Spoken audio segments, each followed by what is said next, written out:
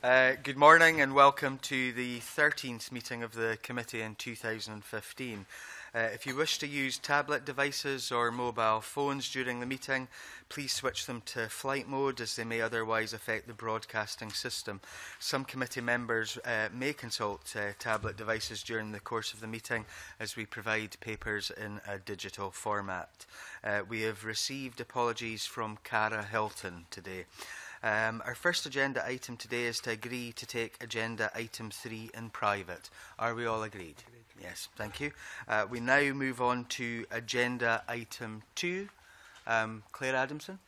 Yes, I'd like to declare an interest before we move into this agenda item, as myself and my husband are members of Strathclyde Pension Fund. Thank you. Any other declarations? Willie Coffey, please. Convener, I would like to declare an interest. I'm also a member of the Strathclyde Pension Fund. Alec Rowley, please. Convener, I'm a member of the Fife Pension Fund.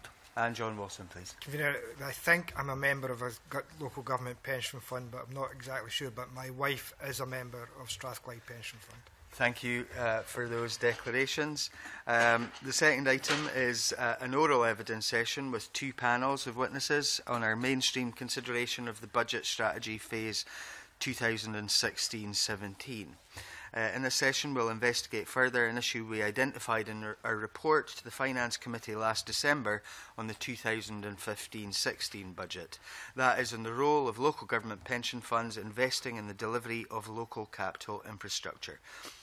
So I'd like to start by welcoming our first panel of witnesses, who are Chad Dawtry, Director of Policy at the Scottish Public Pensions Agency, Barry Whyte, Chief Executive of the Scottish Futures Trust, Dave Watson, Scottish Organiser with Unison Scotland, and Peter Morris of the Greater Manchester Pension Fund and Head of Pension Policy at Tameside Metropolitan Borough Council, at which point I'll declare an interest as a member of Unison as well.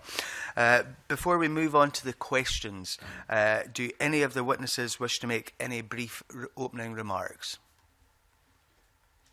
No, in which case we'll move straight on. I wonder if you could give us an indication of the overall investment strategies of local government pension funds and how investment locally in capital infrastructure fits into that situation. Mr. Morris, would you like to start off, please? A lot of pension funds will invest about 60% to 2/3 of their money in companies, and probably up to 1/3 in loans and bonds. And generally speaking, most pension funds invest a relatively small proportion of their money in private equity and infrastructure, and 10% is probably an upper limit in property. We are very much invested along those lines. One of the reasons is our pension scheme, the LGPS, is based on an assumption by the government that it will deliver 3% real returns. And one of the few ways in the current environment where you can get a 3% real return is if you expect equities are going to deliver good returns going forward. At the moment, when you've got bonds delivering negative real returns, it's really, really difficult to get to anywhere near that 3%. So what do? We are at the more rare end of the spectrum in terms of our local investments, and it's been growing over time. Our predecessor fund started with a little bit of private equity investment in the 1980s. Tameside took responsibility for the fund in 1987, and pretty soon thereafter it started to try and invest locally in property development situations. And more recently, we've expanded quite a bit our local investment capacity, and the investments that we're making. So in my note, you'll have seen that the Greater Manchester Property Venture Fund, which is very much as its name suggests, investing property development opportunities, we can invest up to 3% of the fund in that activity. Our investment in housing, which is homes for sale and market rent, has attracted a lot of interest. So we're in the first stage of building 240 homes there. We have a local impact portfolio, which again can be sort of investing up to 150 million. So we've got a variety of means in which we invest locally, but we invest locally on two premises. One, it's got to deliver commercial returns, and secondly, it's got to have some add-on benefits to the area. I'll pause there. Thank you very much. Mr. Dawtry, do you want to talk about the Scottish perspective? The Scottish Government doesn't actually hold records on exactly where each of the 11 pension funds invest their money. It might help the committee, and I think I've referred to this in the paper, to know that there are now new governance arrangements in place, which just came into effect on the 1st of April, which require there to be a scheme advisory board. The first meeting of that board is tomorrow. And it's going to look at a series of issues around about its work plan. One of those, I think, is going to be on the transparency of where funds are investing their money. But at the moment, the Scottish Government doesn't have a central view of where that money is invested. Thank you. Mr. Whyte, do the Scottish Futures Trust have a view on all of this, and could you benefit from pension funds investing in local infrastructure? I think Scottish infrastructure and Scottish economy could benefit from a more active investment style from pension funds. And I think the paper from Manchester, I think, summed it up in that it's not an either-or question in terms of commercial returns. I think it is a case of saying, can you get that with a proportion of the fund, can you get a double bottom line of both a commercial return and satisfy some local investment opportunities as well. And I think the areas, and there was a paper from Unison on housing, I think areas like housing in particular are one of the areas where housing supply with additional investment could be a good opportunity both for pension funds and actually to help the wider economy. I think there are other areas beyond that, but I think the opportunity is certainly there. I think rightly the Manchester Pension Fund or Greater Manchester Pension Fund paper highlights some of the risks in that there's a capacity and capability point in terms of actually moving from to more active management of investments rather than doing it through third parties. If you're doing it more hands-on yourself, both the governance and the capacity within the team probably needs to be slightly different than it currently is. How different? I just think if you're going to start making investment decisions about investing locally, you do need more hands-on expertise. If you look at something like the university superannuation scheme, which is headquartered in London, but covering all of the UK's universities, they have an infrastructure investment team in-house, and through that team have bought stakes in the air traffic control, or NATS, the air traffic service, Heathrow Airport, and some other investments.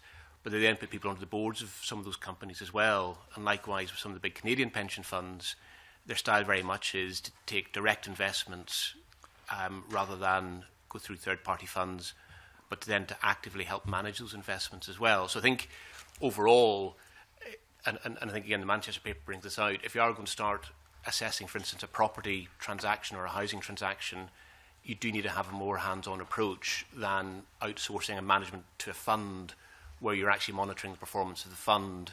I think there's bigger decisions to be made when you're investing locally.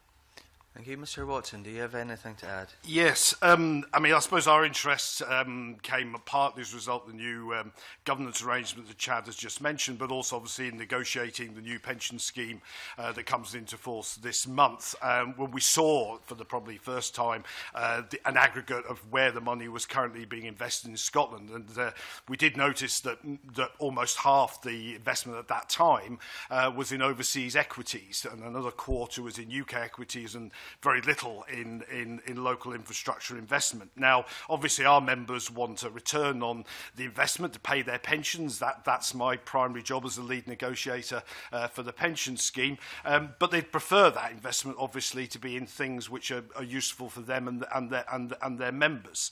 And also a concern that equity investments was costing a lot of money in hidden management costs, and we've commissioned quite a lot of work in this area. So it was another driver to look at a different different method of looking at that. As one member put it to me at a meeting, my pension fund invests in the Tokyo Underground but doesn't invest in the Clockwork Orange that I go to work in every day. That's maybe a simplistic description of it, but it reflects, I think, a reasonable local view. So that's why I, in conjunction with the Scottish Association of Housing Federation, got together and thought, well, let's have a look at housing as an example of this, and you've got the paper there to look at. But I don't think it's just housing. I think we wrote the paper on housing really to sort of start to stimulate a discussion around this area, and I think it did do that to a degree. And I think now is the time to take that forward with the new governance arrangements. I think there are some constraints which I'm sure you'll want to explore, and I'll happily cover those in further questions. Thank you very much.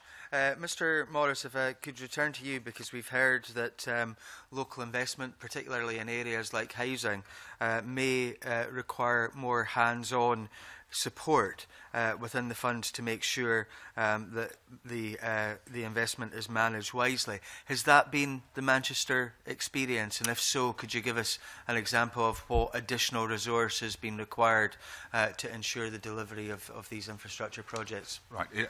Our local investments and property team currently has 8 people in it, and they're looking after a very small proportion of our fund, which will grow up to be up to 5% of fund value.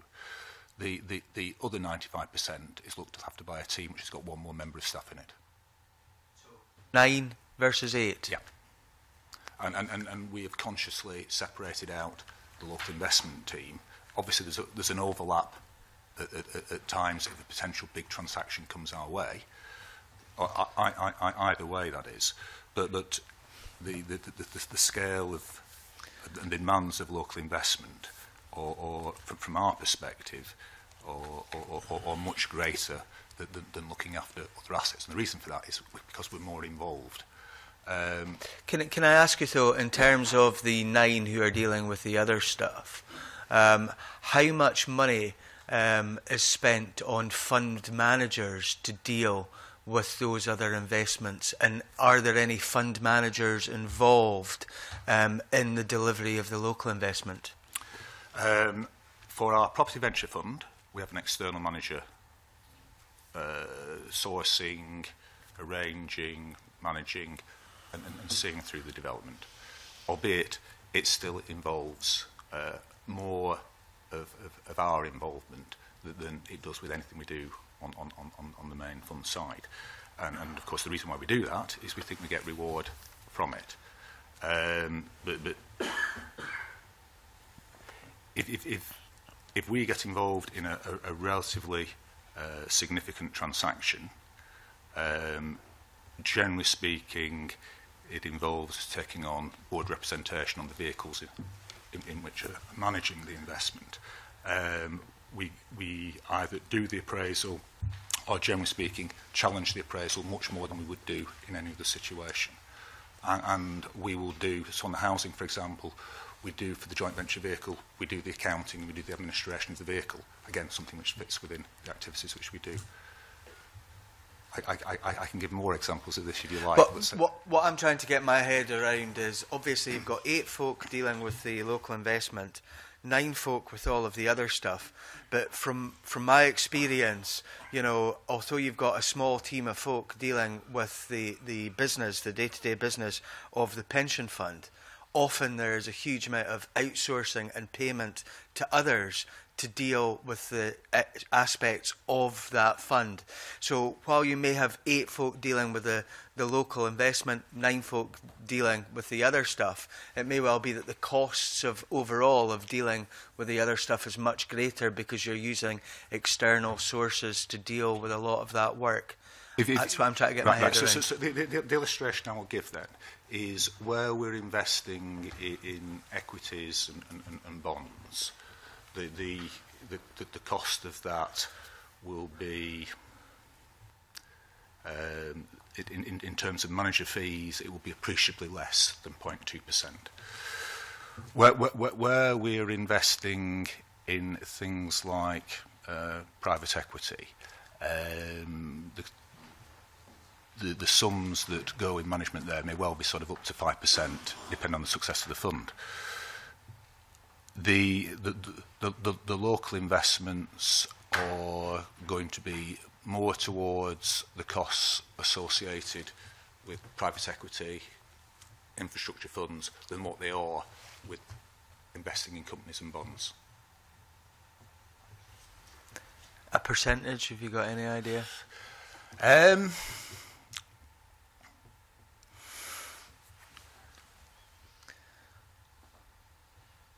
We'll maybe let you think about it and come back to that. John Wilson, please. Thank you, Convener. Good morning. Just to go back to Mr Tawdry's opening comments in terms of the answer to yourself, Convener, the Local Government Pension Scheme Advisory Board was supposed to be established under the new rules that came into effect on the 1st of April.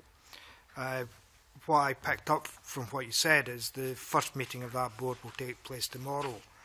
As far as I'm aware, there is no public announcement being made about who the board members are.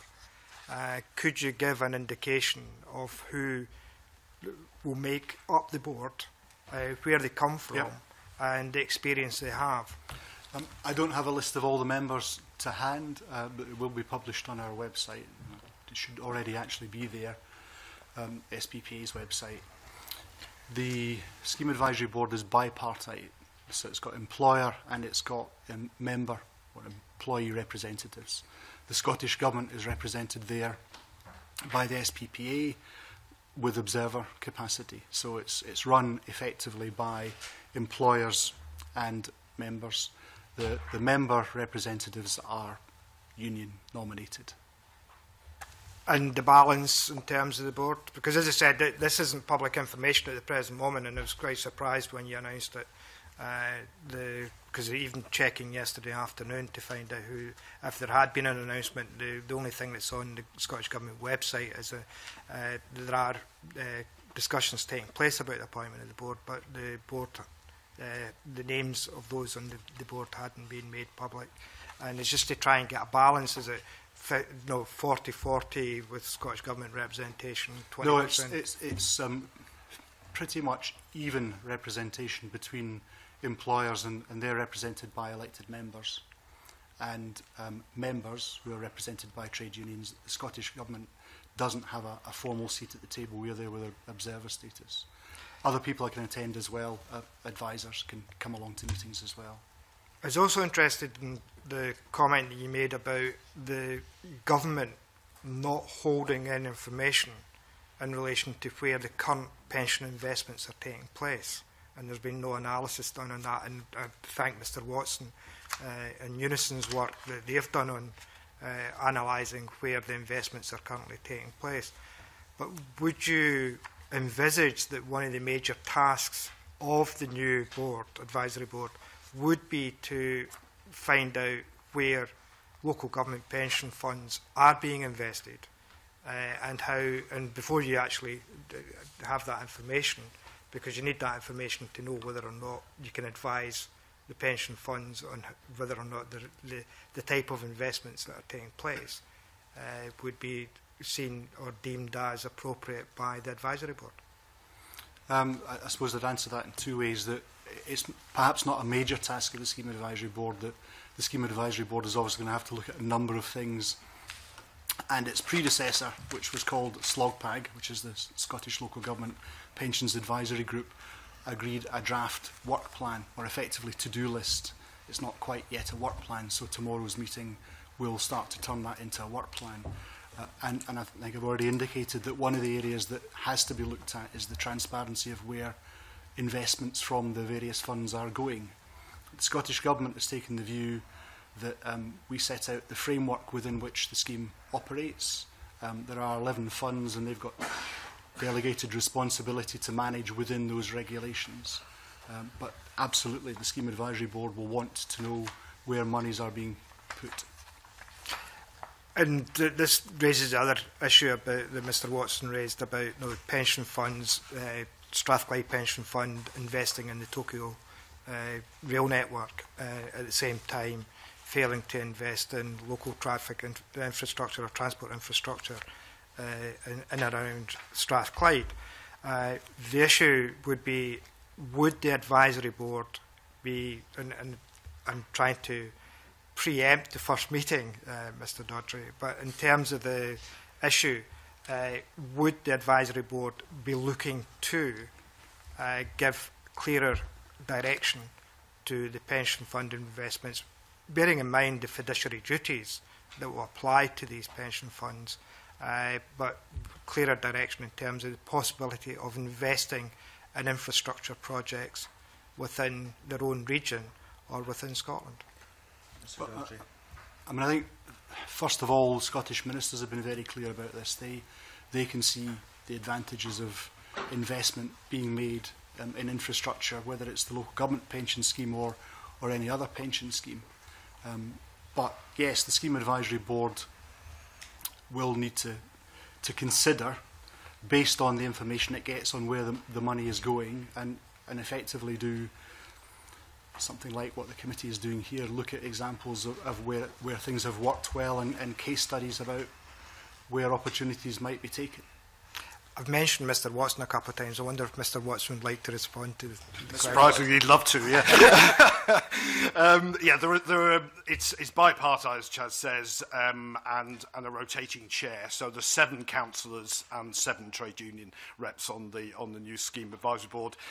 COS will provide the employer side secretariat, and I'm the trade union side secretary to new board. The paper that we're jointly taking to the first board meeting tomorrow includes a work plan for the new scheme advisory board, and high up on that work plan is to address both the transparency of information in relation to investments, but also consistency. At the moment, there are really only 2 ways that people can look at how this information is brought together on a Scottish-wide basis. One, it's done at the time of valuations, so the GAD in the main, the Government Actuary Department, when for the negotiations on the new scheme, and each for the trying to valuations tend to pull together that data so you get a nice chart and you can see where it goes. But that's always a little bit out of date in fairness.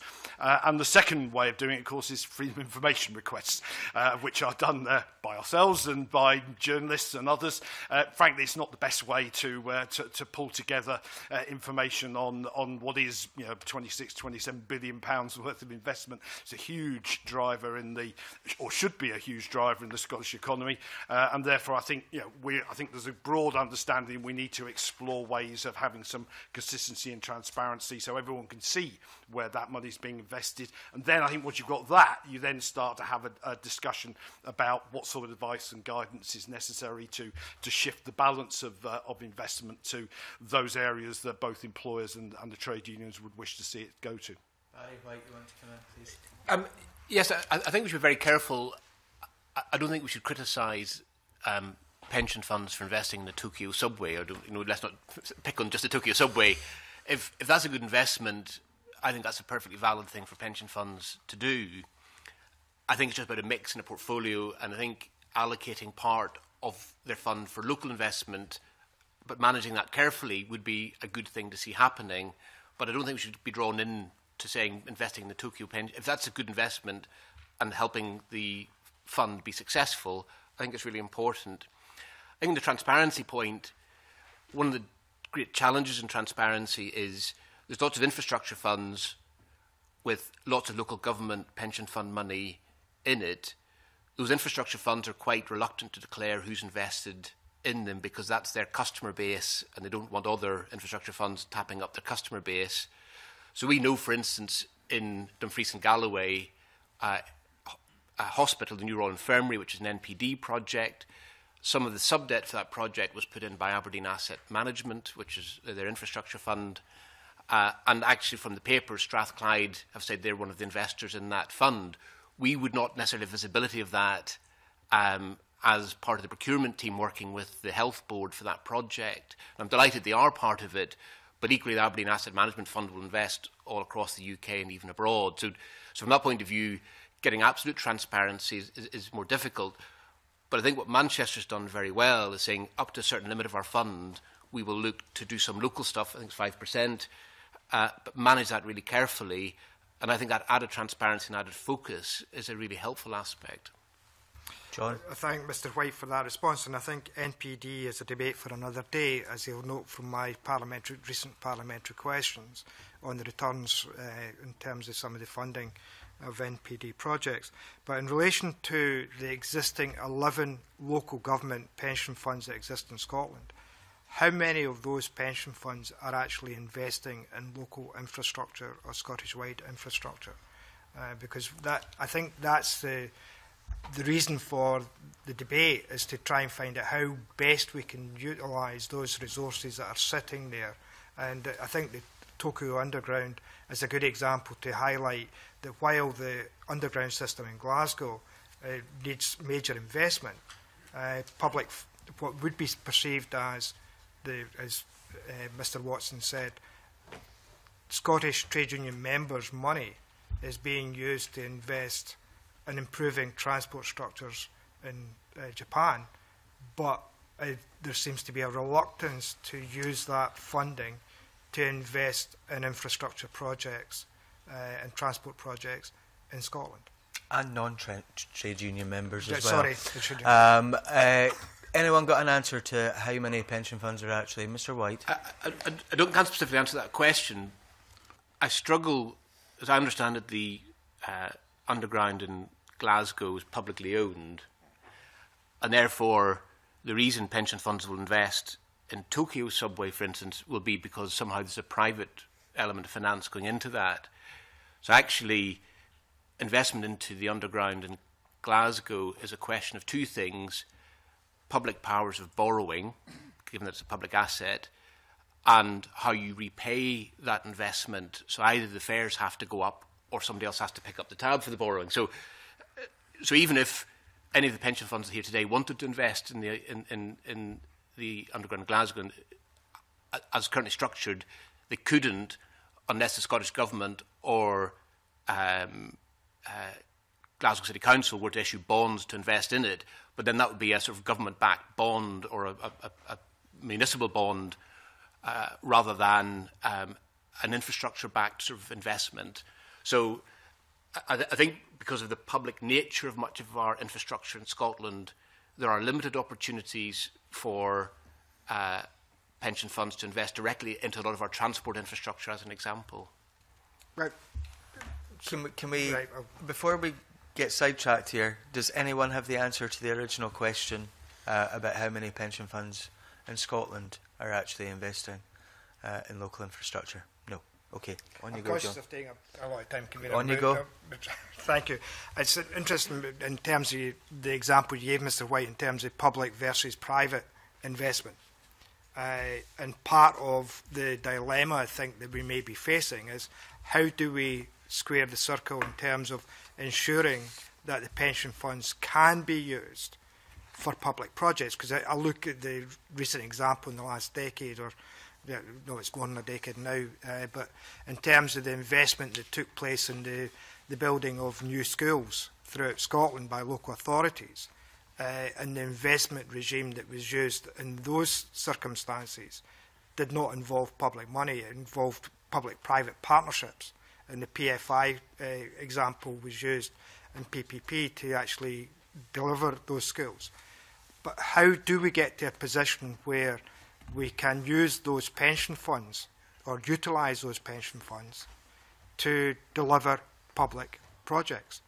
Because if you're saying that the difference is that Tokyo is a private rail network and yet the Glasgow subway is publicly owned, how do we get that situation where we can utilise what may be useful investment if you're saying that it's difficult because of the dilemma between public versus private investment? Mr Whyte, do you want to go first, please? Yeah, I suppose there's a couple of quick answers to that. There's a bit about borrowing powers in the Smith Commission where the Scottish Government could issue bonds and pension funds could buy those bonds. So I think that's one part. I think within the complex classification rules, one of the only ways to get investment, into pension fund investment into public infrastructure is through NPD, PPP type structures with using project finance, and that's what the rules and the accounting rules say you can do. And I would therefore say the areas to think about for pension fund investment are ones where there's some other form of income stream other than coming from the government itself. And that's why housing, I think, is a particularly attractive example, because you've got tenants paying rent. I think energy efficiency, I think offshore wind. These are big areas requiring private investment rather than that are not publicly owned assets. And I think, therefore, that or commercial property in our big cities could all be very good sources of or attractive opportunities for pension funds to invest in if they had that increased local focus. I think in terms of getting pension fund money into public assets, such as schools, the only way that can practically happen under the current sort of accounting rules is through a project finance, PPP or NPD type structure. Okay, thank you. Mr. Dawtry, if I could turn to you, do you have any idea at this moment in time what percentage of investment of pension fund money is invested in Scotland? Local government pension scheme? Yes.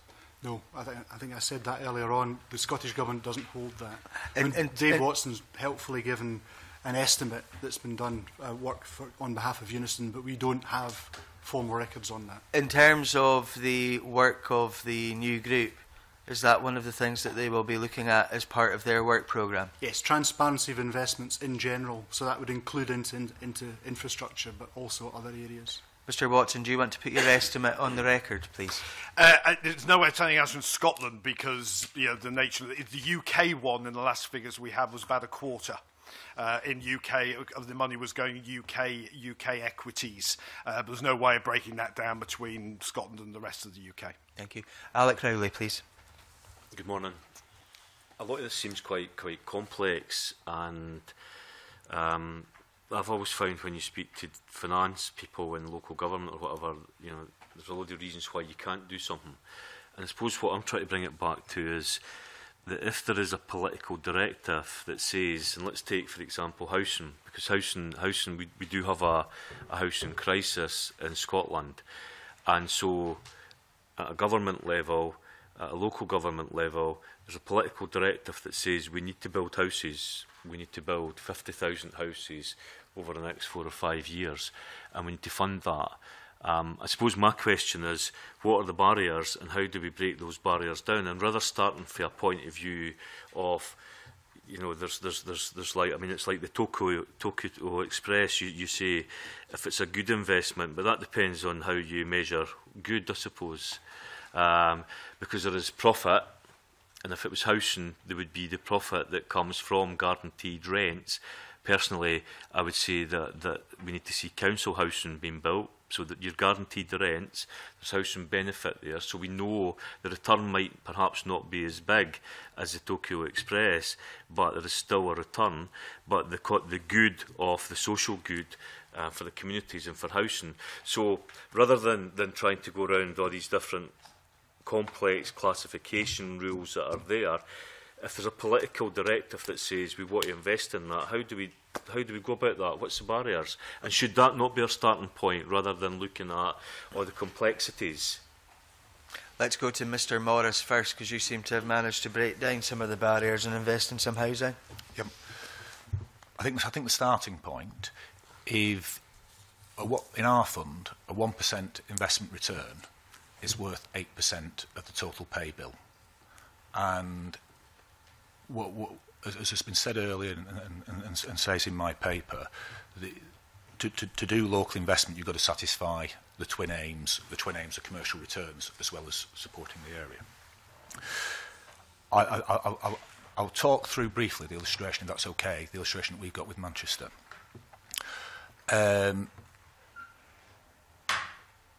Manchester's just like any other area of the country.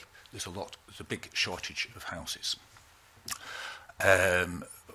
We did not go down the social housing route with Manchester because we didn't think that was capable of delivering a viable return to us. So our pilot is 240 homes. And the proportion that was for sale and the proportion that for rent was driven by the target return that we were seeking. So if there's a little bit more risk attached with the sale option because you don't know how much you're going to get and you don't know how quickly you're going to sell them. But the sale option produces a higher rate of return than the rental option. So in terms of the numbers, for us to get a viable return, it had to either be sale or market rent. We've got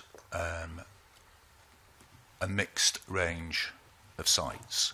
So the reality is some of those sites will have a very, very high land value per plot. Some of those sites might well have a negative land value per plot. In terms of our appraisal, we appraised the 5 sites together and the return was based on all the 5 sites added up. If you've got a negative land value on a site, literally you've got to give somebody some money for them to build to make it work. So one of the good things about what we did, it meant housing took place earlier than would have otherwise been the case, and more of it took place. So the expensive site, Manchester could have sold that site to a private developer, and the private developer would have built homes on that site. But putting a mixed range of sites together enabled the aggregate to deliver a satisfactory return for us and a satisfactory return for Manchester, and Manchester reaps the benefits of more rates, it reaps the benefit of new homes bonus and all that goes with it. The way the deal's structured is in effect, from our perspective, for a long time, it's a bond, it's a fixed interest type return, and at the end of 21 years, then we will get any equity type returns that flow from it. There are 4 or 5 parties which are quite important to make this work well. We've obviously got to get on well with the City Council. We need good project management and good technical skills. We need a good builder. We as a pension fund don't want to be a direct landlord, so you want, in effect, a tenant who's going to act as landlord for all the other properties. And not only are they a tenant, they're responsible for the property management. So they will calculate what rent they think they can get, and then they'll knock off their void risk, their repair and maintenance risk, their bad debt risk, and that gives, in effect, a rent to us. The attractions of the rent is linked to inflation going forward. It's a 21-year lease. So what you've got is 240 homes, cost us 26 million. There was the Manchester land value, which was obviously a reasonable sum in aggregate, and that's the way profits are shared, land value relative to our investment. So the sale prices obviously varied depending on location, just like they would anywhere else. The houses that we built are very, very similar, in fact, virtually the same on most locations. Those At the very beginning, I think you said that there was more risk in dealing with the houses for sale than there were the houses for rent. Am I correct in that? What I was attempting to say there, and I didn't say it sufficiently clearly, the rented properties, we have one tenant which is responsible. It's a big registered social landlord which is responsible for the lettings of the 120 properties and making sure everything works. So you know that income is guaranteed, and you know it's going to move over the next 20 years. What you do in your financial model, you make assumptions on the number of homes that you'll sell and the price that you sell them for.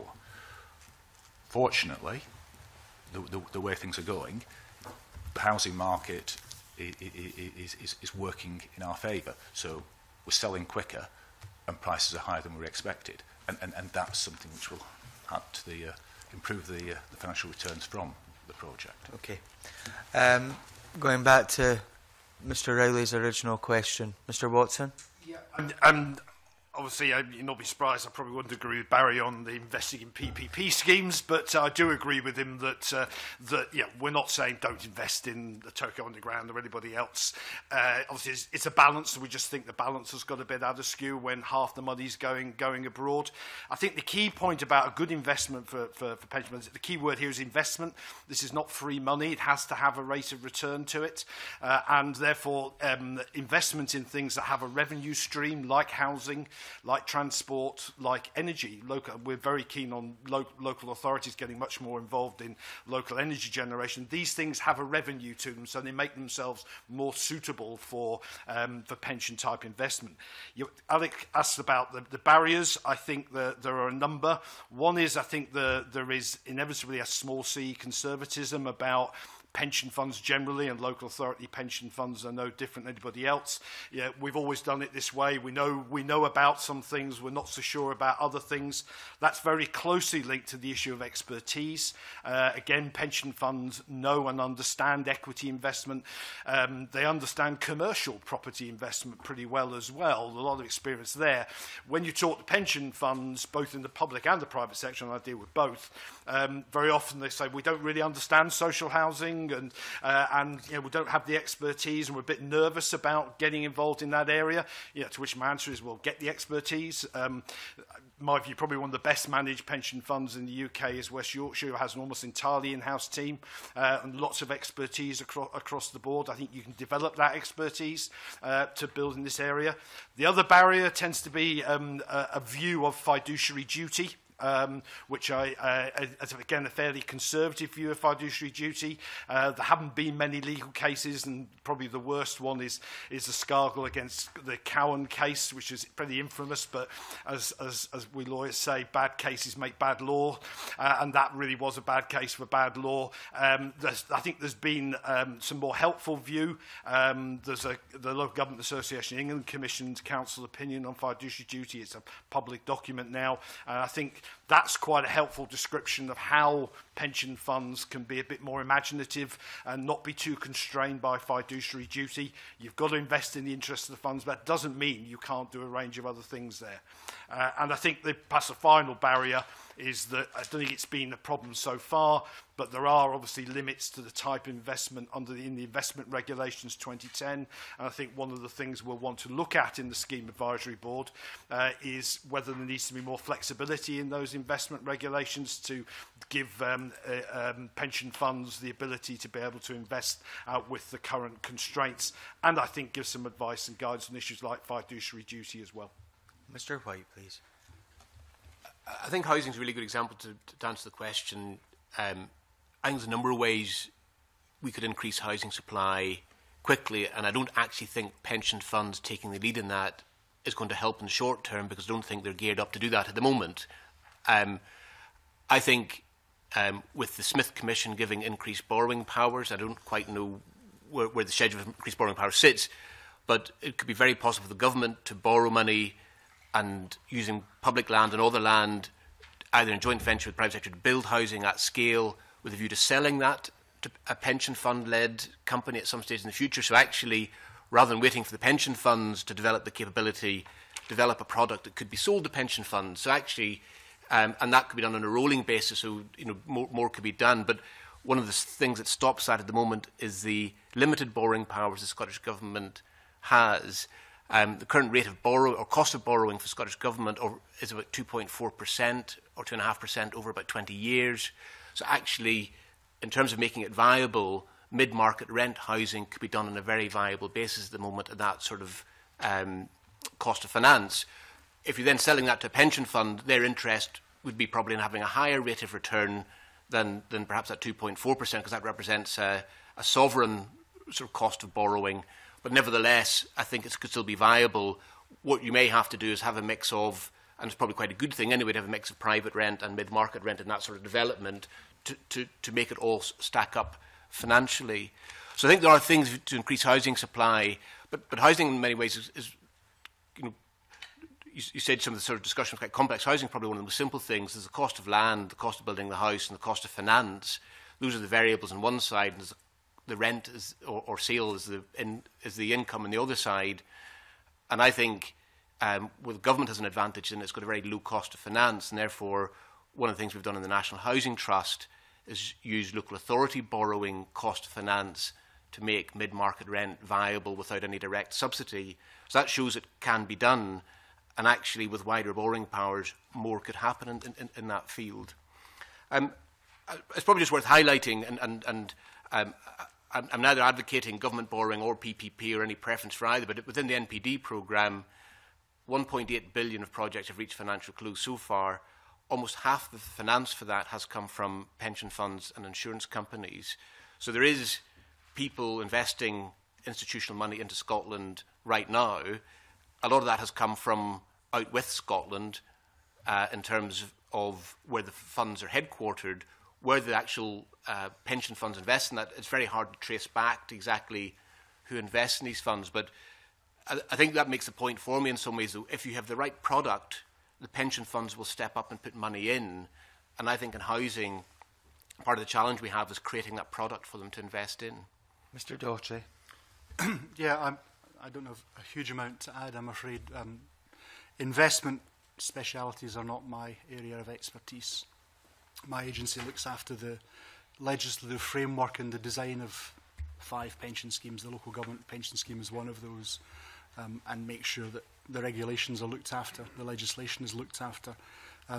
But obviously, to echo what colleagues have been saying just now, and also just to remind the committee, without over stressing this, that there is this fiduciary duty, and yes, there is a more liberal way of looking at that, but that the pension funds exist not to produce infrastructure. They exist to make sure that pensions can be paid when they are due and when the liabilities fall due. And it is the case that none that I'm aware of the local government pension schemes at the moment, funds at the moment, are fully funded.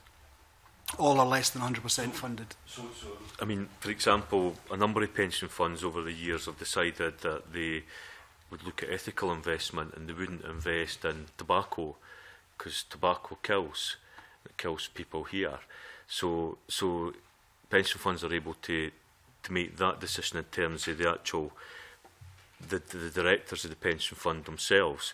And it's like, in terms of the rate of return, you may not get as high a rate of return for investing in social housing in Scotland, but the social good of that, you could argue, is a much higher rate of return for the actual pension fund members themselves. And I'm just trying to work that out, and I'm trying to get back to, because my experience of these discussions is that these discussions take place at a level that most people don't understand, and we never actually move forward. And I'm trying to find a way thinking to move forward. If you take Fife Council, for example, Fife Council currently have a programme of 2,700 houses being built. As part of that, they would have had to work out exactly how much was going to come in year on year for those houses, and it is a guaranteed income. They put the rents up, I think, by an additional 1% to help finance that over that period, and they went out and they borrowed that money. So it seems to me that surely if there was a way that pension funds could actually look at a political directive coming from government at the Scottish level and local authorities to say we want to use pension funds to finance a major housing programme over the next 30 years, then what's to stop us doing that? Can I maybe add to that? Because we have in the submission from Strathclyde Pension Fund the statement, the limits on partnership investments contained in the Local Government Pension Scheme Scotland Management and Investment of Funds regulations provide a particular impediment to further investment. Is this one of the things which would stop these kind of things going on? Mr. Dawtry. Yeah, can I take? I mean, I think we've covered that in the SPPA paper. The Scottish Government recognises that these limits need to be reviewed, and maybe a question mark about whether there are any limits required, but that will be for the Scheme Advisory Board to decide. We've not heard widely. And is this on high up the agenda of the new Advisory Board? Yes. Because I think this is key for all of us here to know. It is. I mean, the Scheme Advisory Board could, for example, take an early view on whether there needs to be some short-term change to limits as part of a longer-term review of whether the limits are required at all. There's already a duty in the regulations, in Regulation 11, which requires local government pension funds to have diversity in their portfolio. Okay, I think what would be very useful for the committee is for us to get an indication after your first meeting and probably the subsequent ones as well of your work programme, so we can clearly see how you are setting about bringing down some of these barriers. Mr Watson, I think you were... I'm happy to give that assurance as one of the Joint Secretaries that we're more than happy to do that, I'm sure. And it will be an issue for discussion tomorrow's meeting about what the work programme will be. We put a draft in. This is part of that.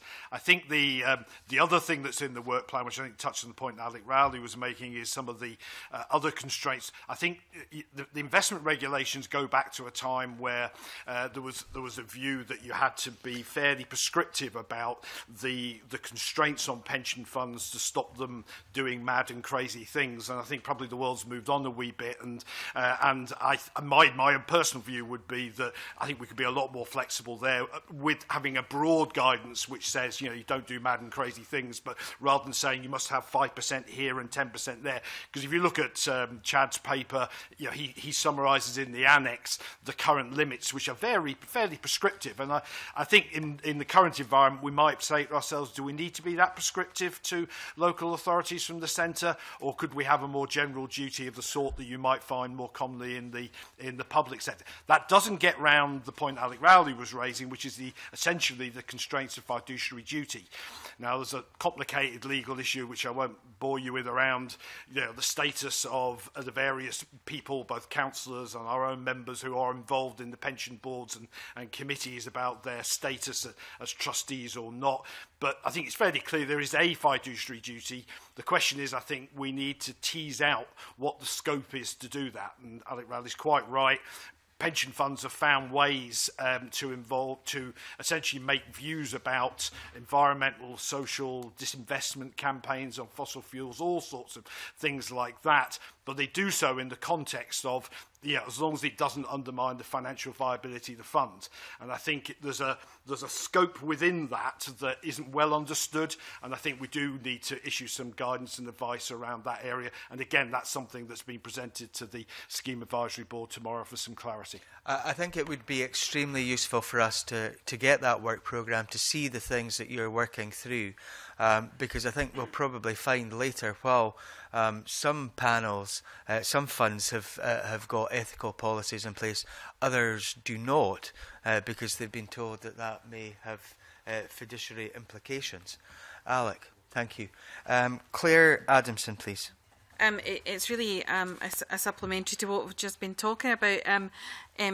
What was wanting to understand, and I suppose it's a general question for 4 members of the panel, but maybe a very specific question to Mr Morris in terms of the influence, if any, that they've been able to do.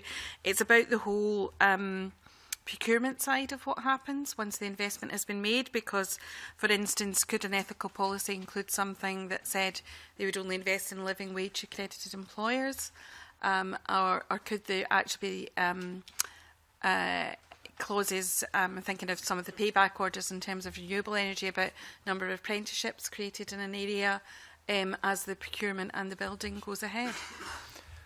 Who wants to take a stab at that first? Yeah, Mr. Morris. We when we are procuring contracts for our local investments, are always keen to have in place measures which are helpful. So the number of apprentices, for example. On 1 St Peter's Square, there have been, I would be guessing, but it's a very significant number of apprentices. It's clearly in our builder, and they come onto the site as well as work at other sites as well. So that is something which is fairly standard. With our house builder, they do some community activity as well. So yes, that's something which is capable of being done. But generally speaking, it's something that the builders are actually wanting to do. The scale of builder, so for example, our house builder is Whyte. They're all going to be sizable entities who we're dealing with because of the scale of contracts that we're letting. But at the same time, the people who we appoint to do the work are delivering it at a competitive price. Okay, Mr. Watson. Not surprisingly, I'm going to agree with that. Obviously, you've probably seen our work both on the Procurement Act, and you'll be very shortly seeing comments on the new procurement regulations. Consultation ends tomorrow, and we'll be publishing, along with the whole civil society coalition, our view about how we can use procurement in a more effective way. And certainly pension funds are not exempt from that in our view. I think it is possible to do that, and it's possible to do that within the constraints of fiduciary duty. I think there are very clear business benefits to the living wage, for example, which you could quite happily include in the same way as is being proposed under the procurement regulations to achieve that. And I think that's true for wider environmental considerations, particularly when, at the end of the day, this is public money as well as our members' money. It's a mixture of both. And I think the broader goals of government, which everyone signs up to in terms of climate change, etc., are all things that you can include there. The test, again, I think you can get round. The test there is, does putting these things have any material detriment to the fund? I think the answer to that generally is no. But I think the way you word it, the way you do it, just needs a little bit of teasing and a bit of guidance and help there, I think, would avoid us getting into any difficulties. Do Mr. Whyte or Mr. Dawtry have anything to add to that? Mr. Whyte? I would say in major procurements, the procuring authority quite often will stipulate these things rather than the provider of finance. So in Dumfries and Galloway Hospital, there will be a community benefits clause as part of the contract that will stipulate a lot of this. So in public procurement practice, that's widespread and actually is wholly accepted by the private sector.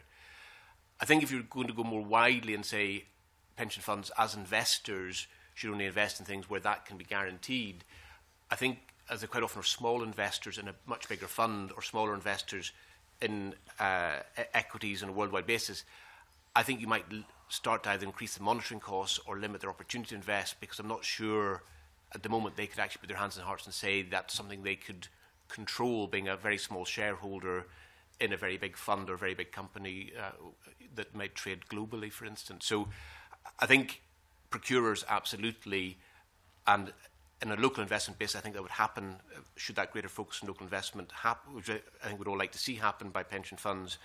But in that wider portfolio, I think we would need to tread carefully. Mr. Dawtry? Yeah, I think we'd just like to make sure that the committee understands that the regulations always already require a statement of investment principles by each of the 11 funds. And that's meant to take account of their environmental, social governance responsibilities.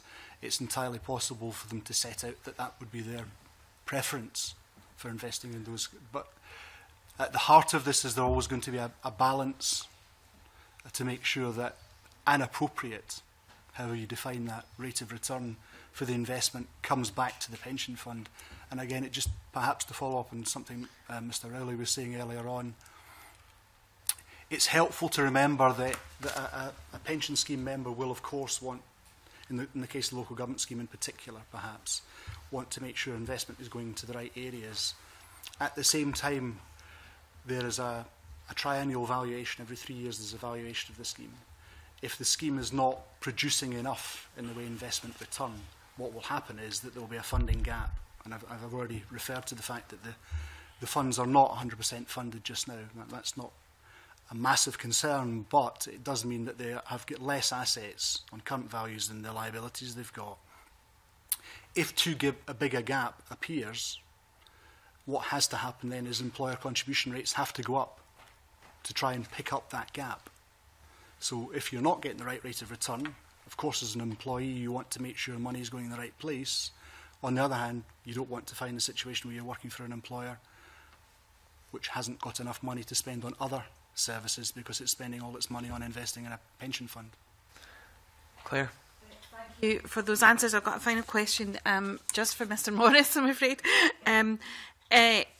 Obviously, this is a long-term investment and the return is going to happen over a long time for the houses you have in place at the moment. The Conservatives announced a short time ago that they're going to extend the right to buy to social housing. If that were to come to pass, how would that affect the business model you have at the moment?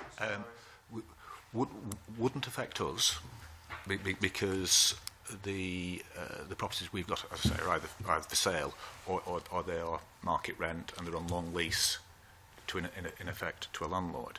And one of the things which has been very helpful to us has been Help to Buy has been very helpful for us. It's made it easier for some of our half our purchasers have used Help to Buy, which means they can buy a house with a 5% deposit and 20% input in terms of equity loan from the government, and that's been very helpful to us. Okay, but that long-term landlord, would that be a housing association at the moment? Or The tenant stroke landlord, from our perspective, is a registered social landlord, yes. Yeah, okay. Okay. Cameron Buchanan, please. Thank you very much indeed. Good morning. We've heard quite a lot about Manchester, and I'm just wondering if this is typical of the English local authorities. Also, do you ever work together with other local authorities to invest at the same time? Right. As you will probably have spotted, collaboration between local authorities on the investment side is getting increasing profile. What's the purpose of collaboration? The purpose of collaboration is to drive down investment costs at one level. It's to provide more expertise at another level. But generally, the purpose of collaboration is to help produce higher net investment returns. In terms of our own activities, we are keen to work with other pension funds. We have got one very, very concrete example. We've got an infrastructure partnership which is just established with London Pension Fund Authority, and that's investing in infrastructure. And again, the purpose of that is to target investments at Manchester, London, but there aren't geographical barriers so that they can be investing outside there if the opportunities are there. But again, the purpose of that partnership is to increase net returns to us. We've got, in our sense, we've got good relations with the North West funds, and we've got good relations on M62 corridor. And so in terms of with North West funds, we've got one or two examples whereby pooling together, we're getting lower fund management fees in some specialist areas. In terms of local investment, we are at the higher end of the range in terms of our enthusiasm for local investments, and we've been doing it for longer. Thank you. So do you find that working together actually works with another pension fund, does Manchester lead in that case? From what you're saying, it does. In the case of LPFA, yeah. our agreement says that we will both provide a minimum number of staff to make sure that the joint venture works, and that minimum number of staff is equal on both sides. From my perspective, we've got, as I said, we've got one or two examples with other North West funds whereby increasing our collective investment, we're getting lower fees as a consequence of doing that. And likewise, one of the things which I think will happen with London, again, that's one of the ways in which we'll cut our costs, increase our net returns. I'll stop there. Okay. Thank you. Thank you. Willie Coffey, please.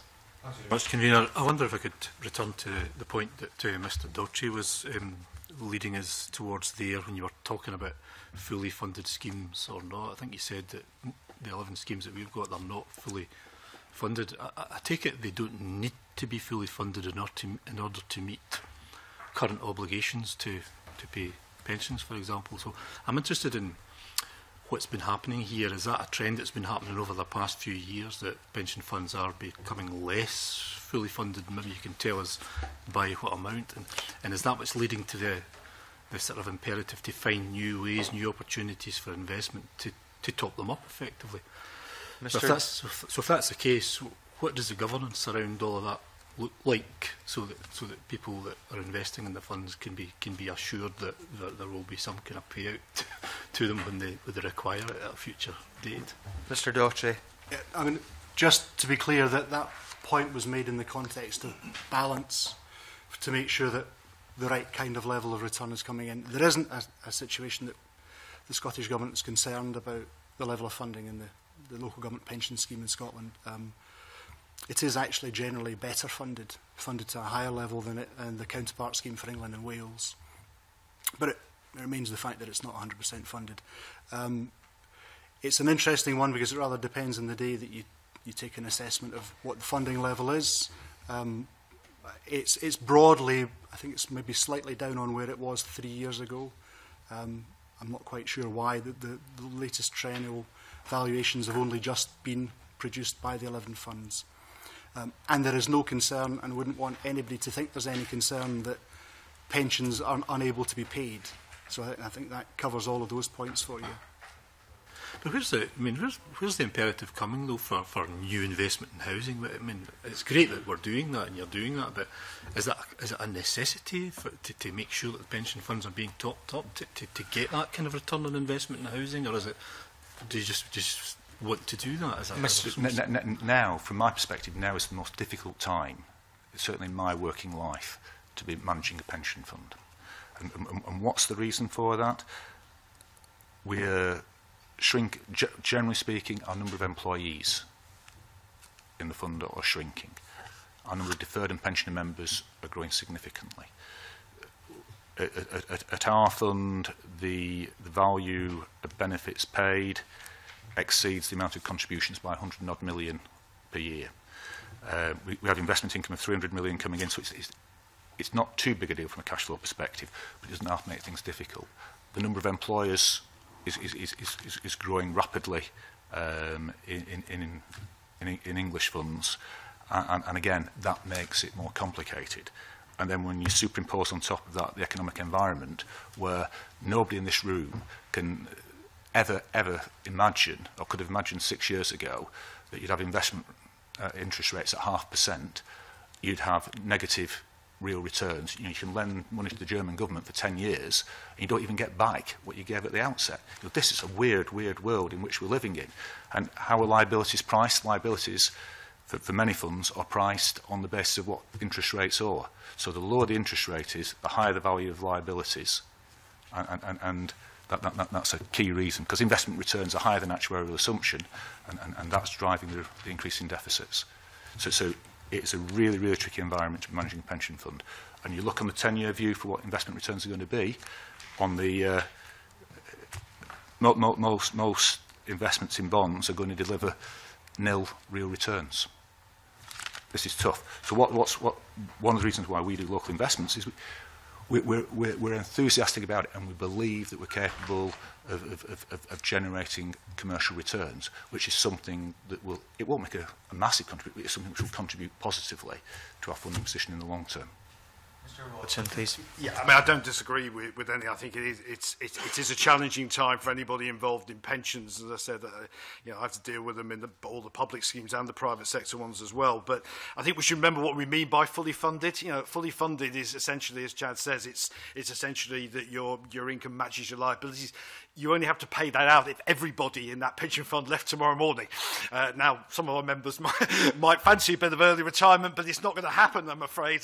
So, the reality of having to meet that immediately just isn't there. It's just the accounting tools that we have to do. That doesn't mean we haven't got an issue. I'd also say on the last valuation that we had, obviously there's one at the moment, we're waiting to see the numbers coming out of it. And the last one, Scottish local government pension funds were in the main all in the average was around the mid-90s.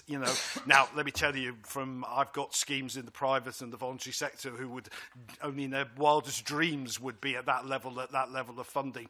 There are private sector schemes that are at 50 and 60%. There are voluntary sector schemes there. So 90%, some of our funds are even overfunded at the last evaluation, 104, 105%. So, I'm not saying that means we haven't got a challenge. We certainly have. But, I think we just got to be very careful we don't start a panic around the view that there's a problem in terms of the investment. There is an issue, and funds are having to be much more aware. Certainly in recent years in local government, obviously 50,000 jobs have gone out of local government since nearly 60,000 since the crash. So that a lot of those have gone, not all by any means, but a lot of those have gone in various forms of early retirement. That has a cash flow implication. So when you're investing and looking at pension funds, you need to probably have a little bit. You have to keep an eye on where public sector finance is going to go. So if it looks like there's going to be further job losses, you have to have more in cash or at least readily available funds rather than 25-year investments for obvious reasons. So these are all, it's a changing environment, but it's not one that we should be panicking about. Okay. Willie, please. That's very helpful. Very helpful. Okay. Thank you. Thank you. Can I thank you, gentlemen, for your submissions today? I'll suspend and we'll have a 5-minute comfort break and a change of witnesses, please.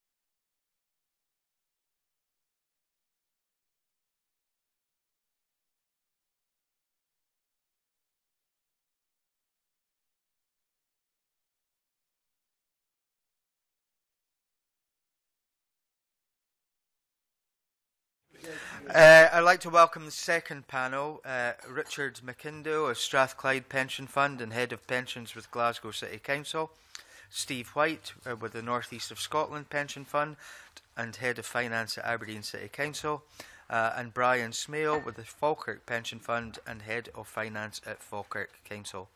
Before we move on to questions, do you have any opening remarks you'd like to make, gentlemen? No? Okay, we have heard from others about the restrictions that there are on local pension funds investment activity. We've heard about some pension funds having ethical policies in place. Could you explain the position of your own pension fund in that regard in terms of ethical policy and what you see as the major barriers for Scottish pension funds in investing in local projects? Could we start with Mr. Whyte, please? Yeah, I mean, one of the big barriers, I suppose, is in the last sort of 5-10 years, the move of the financing of kind of infrastructure and public sector projects into kind of NPD, PFI type deals, which has seen a number of kind of private sector elements come into the funding market around that. That's kind of opened the eyes, I suppose, of the kind of pension fund in terms of those kind of opportunities. Certainly trying to get involved in those kinds of projects, investing in infrastructure, the accounting regulations clearly are a barrier to try and get into that kind of marketplace.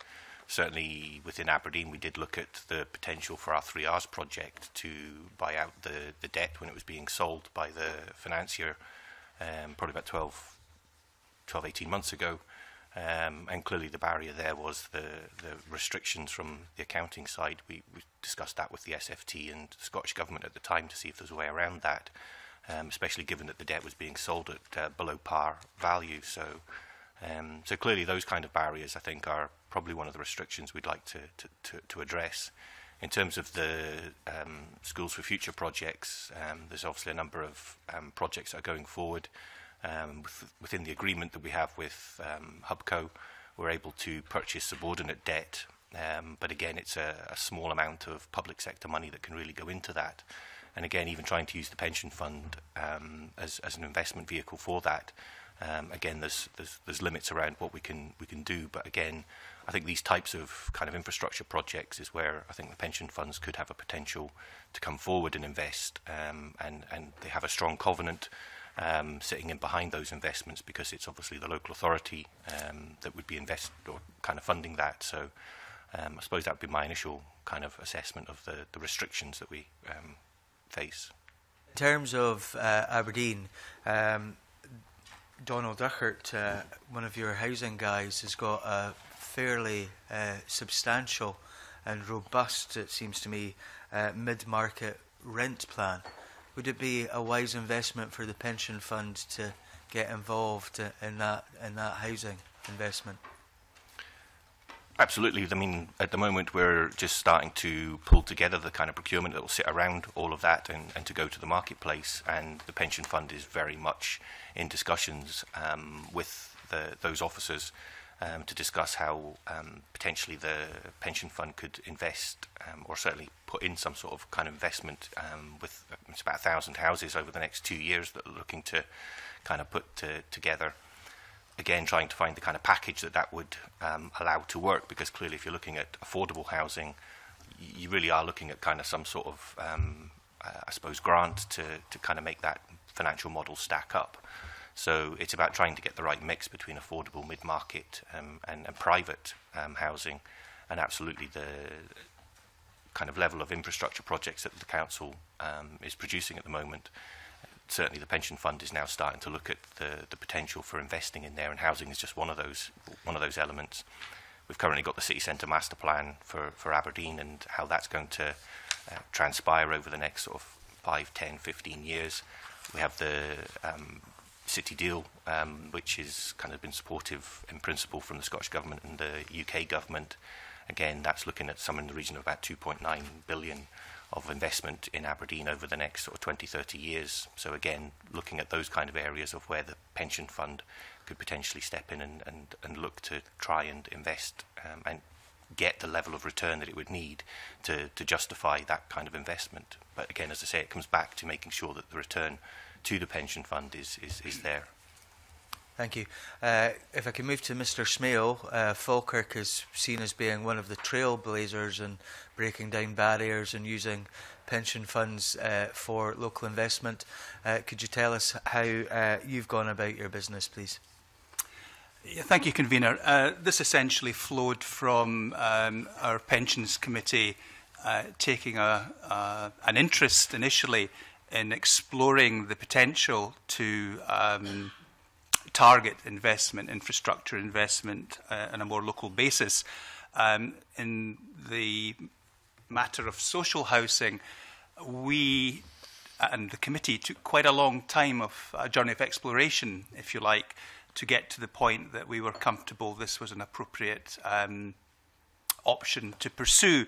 That trail included a seminar conference we hosted in Falkirk, to which a number of relevant stakeholders were invited, legal firms, potential investors, RSLs, all used to build up a picture of the potential. As we're obliged to do under the regulations, the fund also has a specialist advisor who fed into that mix.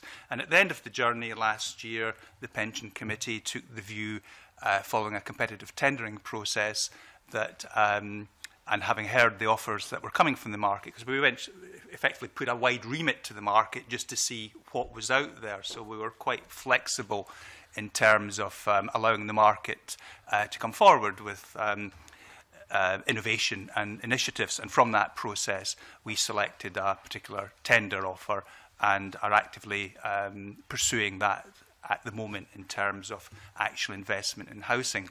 In fact, I can say yesterday, the Council's relevant committee affirmed from the Council side, bearing in mind the pension side is separate, a proposal that would harness part of the 15 million that's been allocated to social housing for actual investment in the funds area, and that's about 90 houses. So it's moving forward. Things will start soon to happen on the ground. Thank you. Mr. McIndoe, could you give us the Strathclyde perspective, please, about barriers? Well, our perspective is there are no absolute barriers. There's no absolute impediment to investment in infrastructure, or indeed in investment in local infrastructure or Scottish infrastructure. Strathclyde has invested 275 million to date, starting very recently, because infrastructure wasn't really a recognised asset class, a recognised investment strategy for institutional pension funds until the last few years. So starting quite recently, we've invested 275 million in infrastructure, much of it in Scotland. We've done that through a mechanism we created internally called our New Opportunities portfolio, whereby we recognised that the investment structure we had, which is a fairly commonplace structure, I guess, amongst UK pension funds, was to appoint external investment managers to run usually very large portfolios of investments, mostly listed investments, and to a large extent overseas investments. We are a global investor. We recognised that that really didn't give us much of a facility to invest locally, and in 2009 we created that facility, called it our New Opportunities portfolio. It's not a local investment portfolio, but it has a very wide remit to invest in all sorts of things. But from the outset, it has had a preference for what we call impact investments. And that means investments with some positive impact, either in social governance, environmental terms, or local investments. To date, the majority of investments through the New Opportunities portfolio have had some form of local element. Its initial focus was on small and medium-sized enterprises in Scotland. We made a couple of investments in that area through Scottish Loan Fund, in which we were a founder investor, a creation of Scottish Government, effectively.